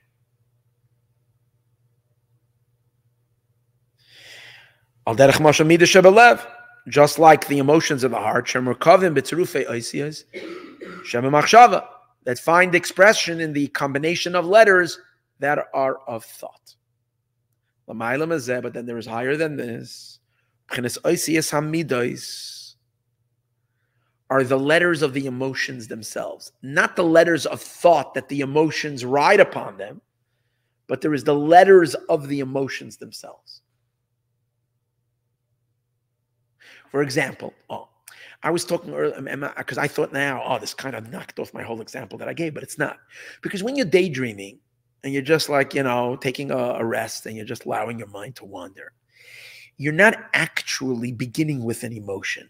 And then what's happening is the leftover of your emotions that are there, like the excessive emotions that are on the outside of your heart, that are kind of always bubbling, leftover bubbles of your emotions, are finding expression now.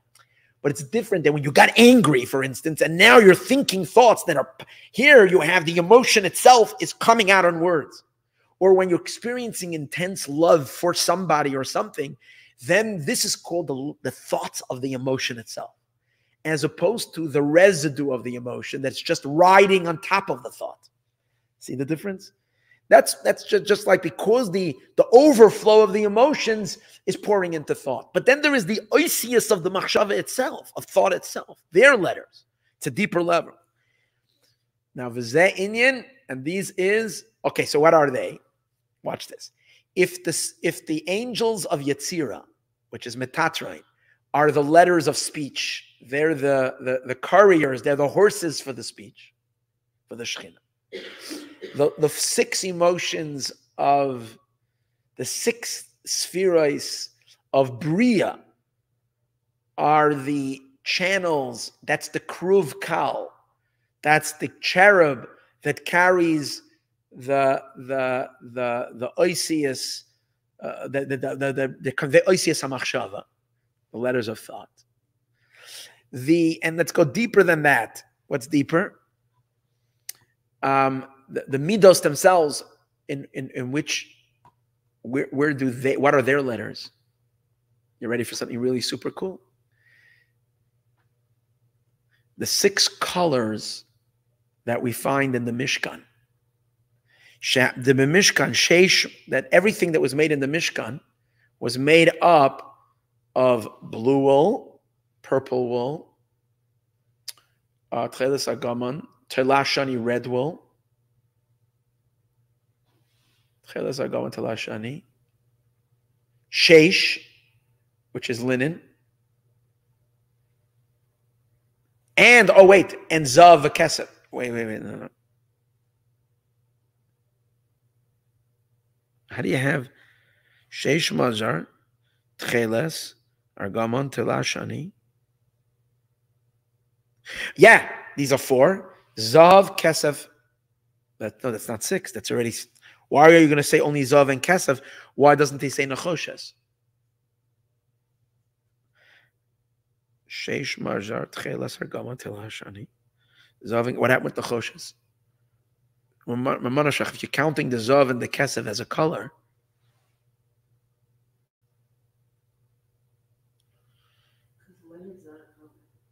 linen is white. It is a color, and he enumerates that specifically.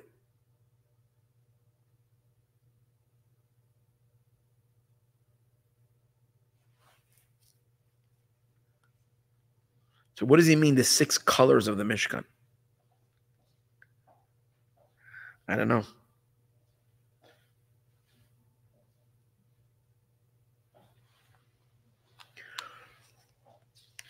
So I was thinking maybe he means the garments of the garments. But if you count the garments, in the garments you don't have silver.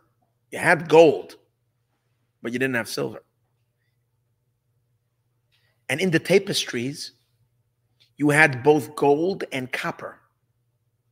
Because the higher tapestry, the goat's hair was made with copper hooks, and the lower one was made with gold. So, but he counts over here. I don't know. I'm not sure what he means. Dafka the 6 colors. Like it says, make for me a sanctuary, a Beis Hamikdash, and I will dwell amongst them.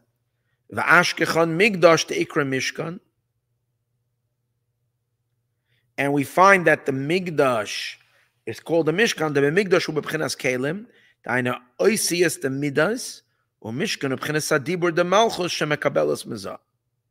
The difference between the Mishkan and the Migdash is that Mishkan is more Mishkan for Malchus, and Migdash, because if you hear the word Mishkan, has the word Shechina in it. The word Migdash has the word Kodesh in it. The difference between Migdash and Mishkan is Migdash is a much higher level. Because Migdash is a vessel for HaKadosh Baruch Hu. Mishkan is only a vessel for Shechina, which is a lower level. That's why he says that the six colors of the Mishkan were Kalim. Look what he says. Were the Migdash hu b'chinas Kalim. Hainu oisias the midas. These are the letters of the midas. Mishkan hu b'chinas adibur the Malchus shemekabelas mizah, and the Mishkan is the dibur of Malchus that receives from the Zerab. Okay. I'm not exactly clear. So we have the letters, the horses, the expressions of the emotions, which are the colors that conveyed in the different colors. Because you understand that every color is an expression of a different one of God's emotions. As we know, Tcheles is Gevura. White is Chesed. Which one is Tiferes? Argaman. Purple is Tiferes. Different colors. Ulamayla Mazan, higher than this, higher than the letters that expressed in the colors of the Mishkan. Humashakos of Sinai Bakodesh is what we said earlier at Sinai in holiness. What is that? Those are the letters of the Torah. And they're conveying God's intelligence. Shem Tzerufim the Chachmi law. They are the combinations of the supernal Chachma. Shenimshach B'Sinai, that is drawn at Sinai, Lias Gilui Ur the Chachma the Torah, that the light of the wisdom of Torah should be al Yadam through them, Lamata down here, B'Knesses Yisrael amongst Israel. Knesset, as we said earlier. Ulamayla Mazan, even higher than that which was revealed, divine intelligence. These are the letters of the crown. Which on this it says, higher than Sinai Bakodesh. Kisirkav al Susecha, when you were riding on your horses, hear the next word, Markavaisecha Yeshua, your chariots of salvation. Now, salvation, Yeshua, the root of Yeshua is the word Sha'ah. Sha'ah is Shin Ayin, which represent the 370 lights of Keser, which is a Kabbalistic idea that in Keser there are 370 lights. Shin, or sometimes it calls it 375 lights. Shin Ayin Heinoir, and 375 lights. The root of the word Yeshua, the Keser of Keser, B'chachma, to reveal the Keser into Chachma. That's what the horses do. Take the Keser down from the pre-consciousness into Chachma, into wisdom. Valderach Zadruma Milas, and even higher than that. Ad B'chinas Keser de Malchus de Ein Sof. Until the Keser of the Malchus of the Ein Sof, which is really Atzmus himself. Shu B'chinas Atainug B'Levush Malchus, which is the pleasure in the garment of kingship. All of that, Gam Ken Yoyed Al Yedei B'chinas Oisias, Hashayach Loi. Each one has its own letters that are connected to it. Sheyamurka Behem Loved De Gilu Lamata, that it embeds itself for it to be able to come to a revelation below. And now we'll understand what it means. V'sus Asherach of Olav HaMelech, and the horse that their king was riding on it. Dafka Sus Echad. Suddenly are gone. All the millions of horses are gone. Haman mentions, take the sus, the horse that the king is riding on. You know what we were going for? Because all those horses, that's right, for what Haman said, there you go. But all of that, Haman cut right to the chase. He passed all the levels. He passed all the stables. He went higher and higher, and he says, I want the horse that the quintessence of God is riding on. Higher than all these divine manifestations. You see, is the thing. If you're trying to convey and reveal, if you're trying to convey intelligence, you need many horses, because the intellect is made up of so many pieces and ideas. If you're trying to convey the outside will of a person, there's a whole bunch of wills and desires. No matter if you want to convey your thoughts and your emotions, it's so complex. So how many horses are there? So many different stables and horses. But once you're getting to the simple will and the simple pleasure, over here, it's not complex. It's just pure simple. All it needs is one horse to convey. It's a simple sound, like the sound of the shofar. It's like one sound. It's a pure tekiah. It's just one. There's no complexity here. So that's why he's asking for one horse. The tainik pashat tekesa Malchus beroisha Levush Malchus Sharei Shaloi nisgalo lamata ki amayadei b'chines sus shaloi. It's one horse. Shenekres sus asher rochav alav hamelech. The one horse, the kings, like in every. The truth is that in every stable of the royal stables, there is the stables that the parade, the knights ride on, and these other officials ride on. And the parade, they're all the people that go riding. But then there is that magnificent one horse. That's the king's private horse. That's like, they say that Alexander was riding on the horse. He had a crazy horse when he went out to Alexander the Great, when he went out to wars. This is the horse the king himself rides on. They're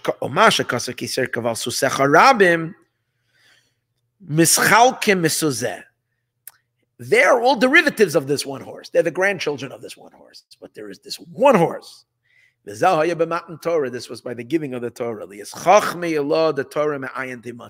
Because the origination of the supernal wisdom of Torah, it's originating in the place of the simple pleasure of God. Canal, V'nimtza comes out. And this is the conclusion. There's no completion to the crown of the king, or Levush Malchus, and the garment of the king, if it doesn't have an ability to express itself. Only via the horse that the king rode on, which this completes their main quality, because the honor and the greatness and the splendor that's in the greatness of the royal crown, the Levush Malchus, in the royal garments, is only when the king can parade with them with his horse. Only when they come out in a manner of a chariot, and this is on the horse, that the king rides.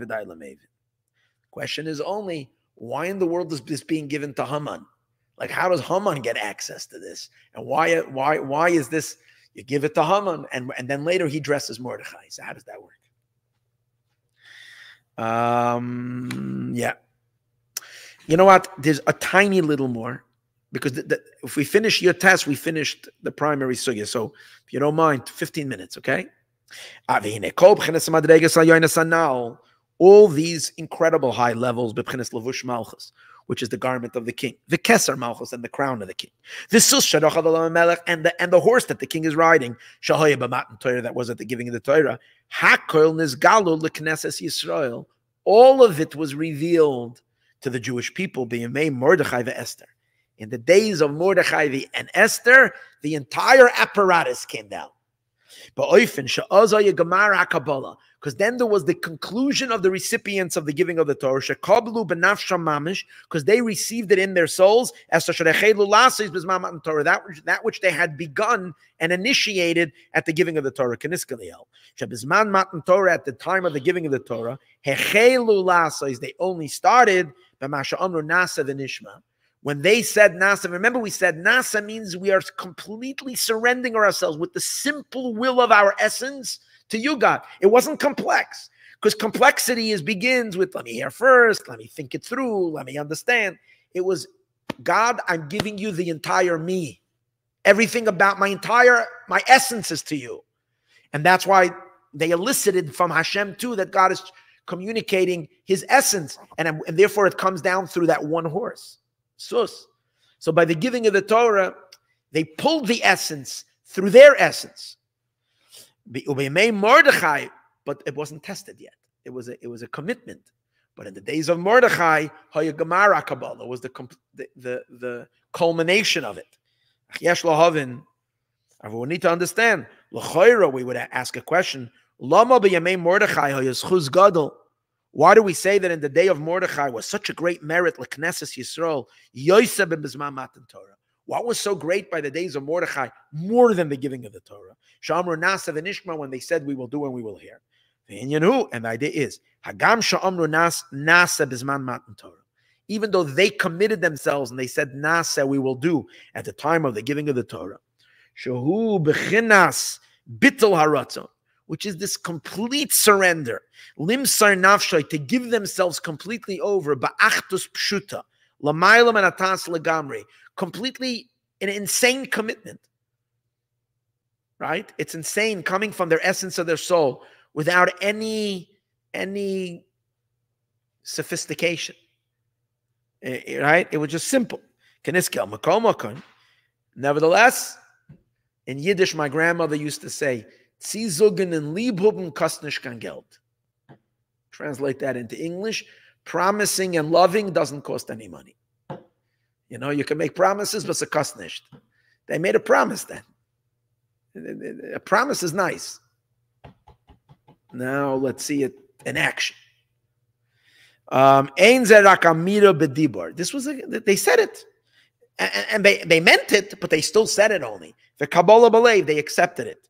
The Afsha Kabbalah believed be'emes, and even though it wasn't, God forbid, false, it was really true. Be'emes lamitai, with complete truth. B'chol nekudas levavam, with the entire depth of their heart.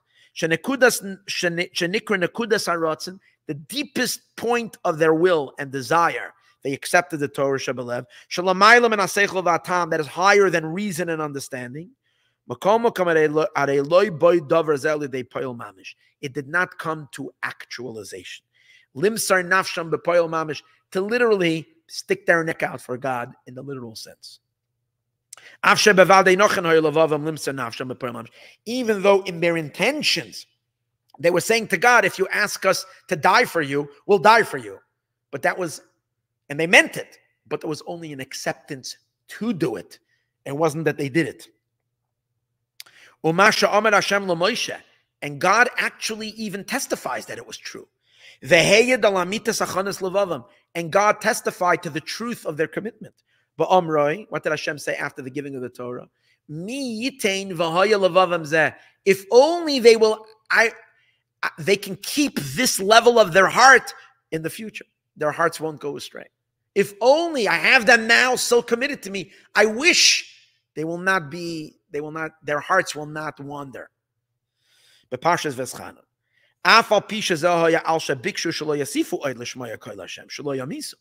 Now really, Hashem answered this to Moshe when Moshe said, when Moshe was upset that the Jewish people said God should stop speaking to them. Moshe said the Jews came to Moshe and they said, we don't want to hear from God anymore. We can't handle it. You speak and you be the go-between. And Moshe was upset about that. And God said to Moshe, if only their hearts will be like this forever. So it would seem like God was happy with the distance.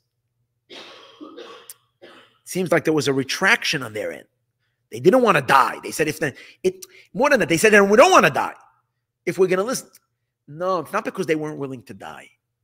It's because they knew that it's not God's intention they should die. They knew God wants them to live like Jews, not die like Jews. Hashem's giving them the Torah now. So it wasn't because they were afraid of death or they didn't want to make the commitment all the way. They were, but they knew that that was against Hashem's will. That's why Hashem said, I love their heart. It's good, what they're saying. But it's still only a commitment. It wasn't done.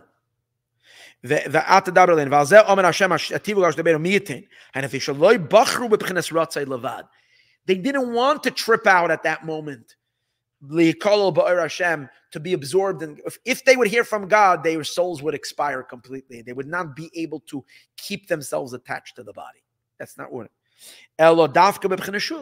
They wanted to return to their bodies. For that, they needed Moshe to be the go-between, or else they knew that they would not be able to resist the temptation to dissolve into the infinite light. And so that's why they said, we got to put the brakes on this. We can't anymore. We know our capacity. We know we're going to dissolve. And it was, and you know, when you're experiencing that, there's no, why would you not want to dissolve? It wasn't like because they still wanted to eat cupcakes with sprinkles. They didn't want to dissolve because they knew that Hashem wants a home in this world.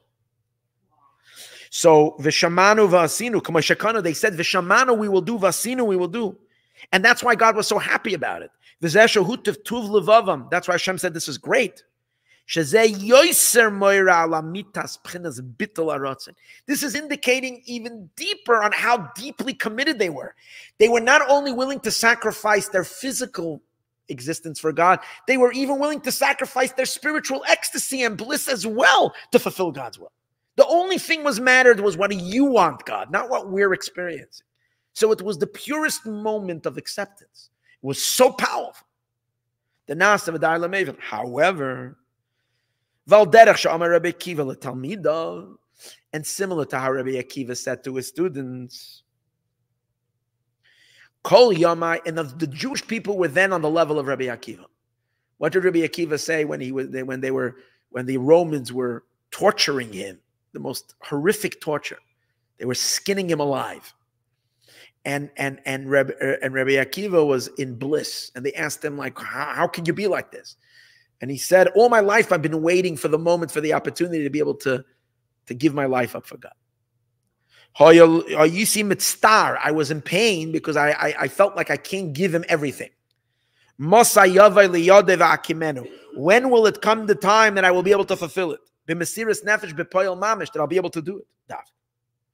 So what he's saying over here is like this. The question is, why is Rabbi Akiva wanting to die for God? Why wasn't it enough the fact that he's willing to die? In other words, if all his life he's saying Shema, and he's ready if he needs to, he's ready to give everything up for God's sake, then he made the commitment. So why is he so excited now when he finally was able to do it? Well, he did it every day. The answer is, that's the commitment, and now it's actually being done.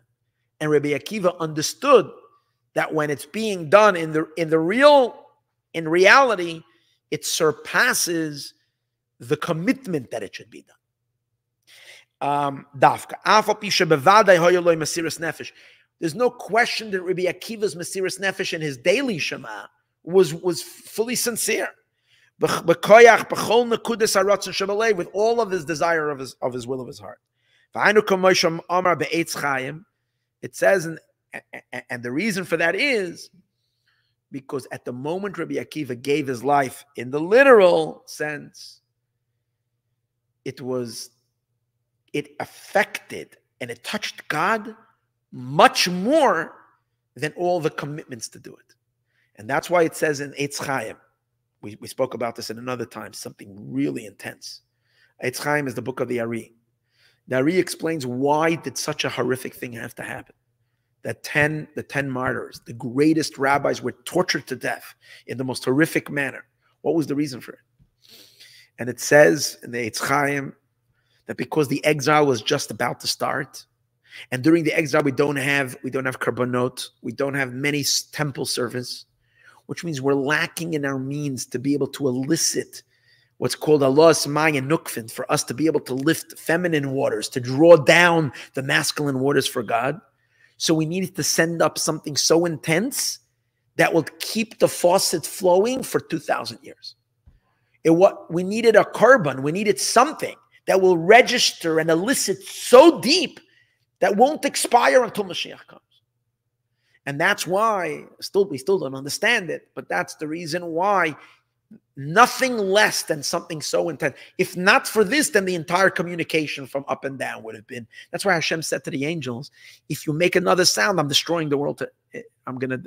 Because the worlds can't exist without a stimulator. Their Mesiras Nefesh, they're willing to come to die for God's sake, and with such devotion and such commitment, is still felt by God today, and He's still showering us with blessings as a result of that. And that compensates for all the Serusa de Latata that was lacking and that lacks during the time of exile.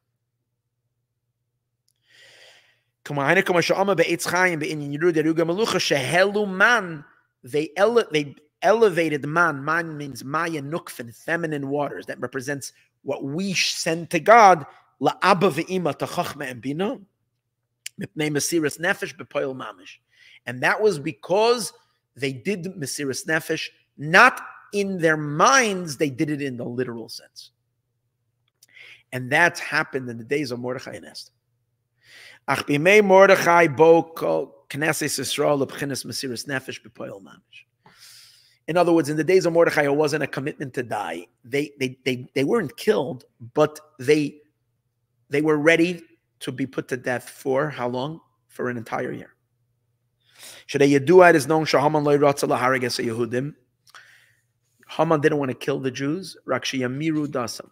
Haman only wanted them. Let me just 1 minute. I want to open the door for them.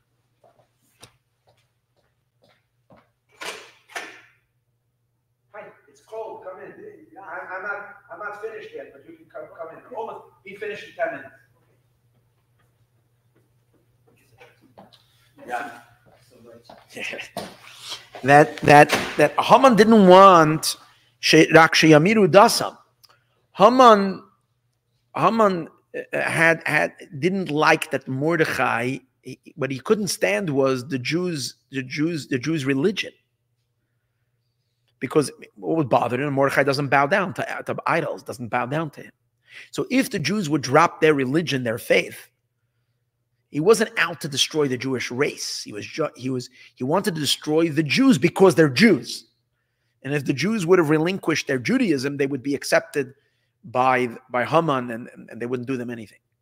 And the Jews were facing this decree for an entire year, and they were all, not one of them renegated. Not one of them left the Jewish people and joined the ranks. So this was a national Mesiras Nefesh from the entire Jewish people willing to die for God. Something like this never happened. And it wasn't like just for a quick moment. It was for an entire year, because the decree was looming over them for an entire year. And they had millions of people. So what they said to God by Har Sinai, Nasa v'nishma, we will do no matter what. We're yours no matter what. Now is when they actually fulfilled their commitment. And for that reason, this is the completion of the giving of the Torah. And that's why now is when we really got the horse. What do you mean? What action? The action was that they stayed Jewish for an entire year. No one stepped out of Judaism. And it meant that they were all accepting to be killed. They weren't sure what was going to happen on the 13th of Adar, that the Jews will be able to overpower their enemies. The king had made a decree that all Jews could be killed and slaughtered on that day. They for an entire year, they were in the unknown.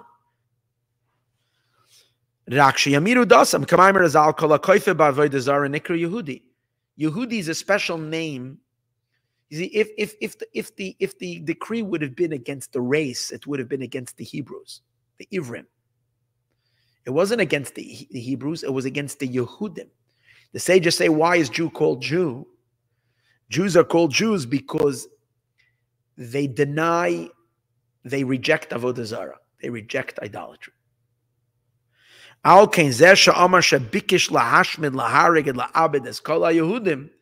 That he wants to destroy and annihilate all the Yehudim. Ulekach nikra Mordechai ish Yehudi. Mordechai was the leader of this faith. He was the one who didn't bow. That's why he's called Yehudi.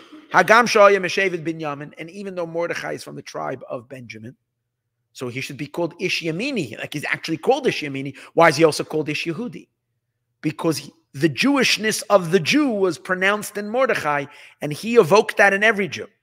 And even the Kohanim and the Leviim that were then alive, everybody was called Yehudim. Yehudim really means the tribe of Yehuda. Al Shem, why? Because Yehud is the power to lay yourself down for God. Al Shem Chinas Mesiras Nefesh Al Kiddush Hashem. It was for the Mesiras Nefesh, for the sanctification of God's name. Shaloi Hamiru Dasam. They did not forsake their faith and their belief system. Lahachyois Nafsham, in exchange for being granted a license to continue living. Va'alkein dafka machmas mesiras nefesh zu. It was only because of this mesiras nefesh. Shabole de payel mamish. It came into the actual. Hu shezachoy oisei hador. That generation merited liyos benafsham mamish, that in their souls they would experience b'chinas gilui, a revelation. Kol abchinas hamadreges hayoser el yoines. All the highest levels that we spoke about earlier, the garment and the crown and the horse, everything was brought down into their experience. Which comes down from the essence of the Orein Sof. Dafka. Levush Malchus, the garment of the king, the Keser Malchus and the crown of the king, the Sus and the horse canal, and that's the meaning the Yehudim received as a sherechelu lasa, is that which they began to do bisman matan Torah, at the time of the giving of the Torah, gemara kabbalah dafka, and now was the sealing of it. Now was the conclusion of it. Now is when they finally were able to fully complete it. V'dai lamaven, and it is enough to those who understand. In the next piece that we're not going to learn this week, he continues to explain how does Haman become a player in all of this? And this is explained in chapter 20, 21, and 22, and 23. And as I told you, that's the part that I want to finish till 24.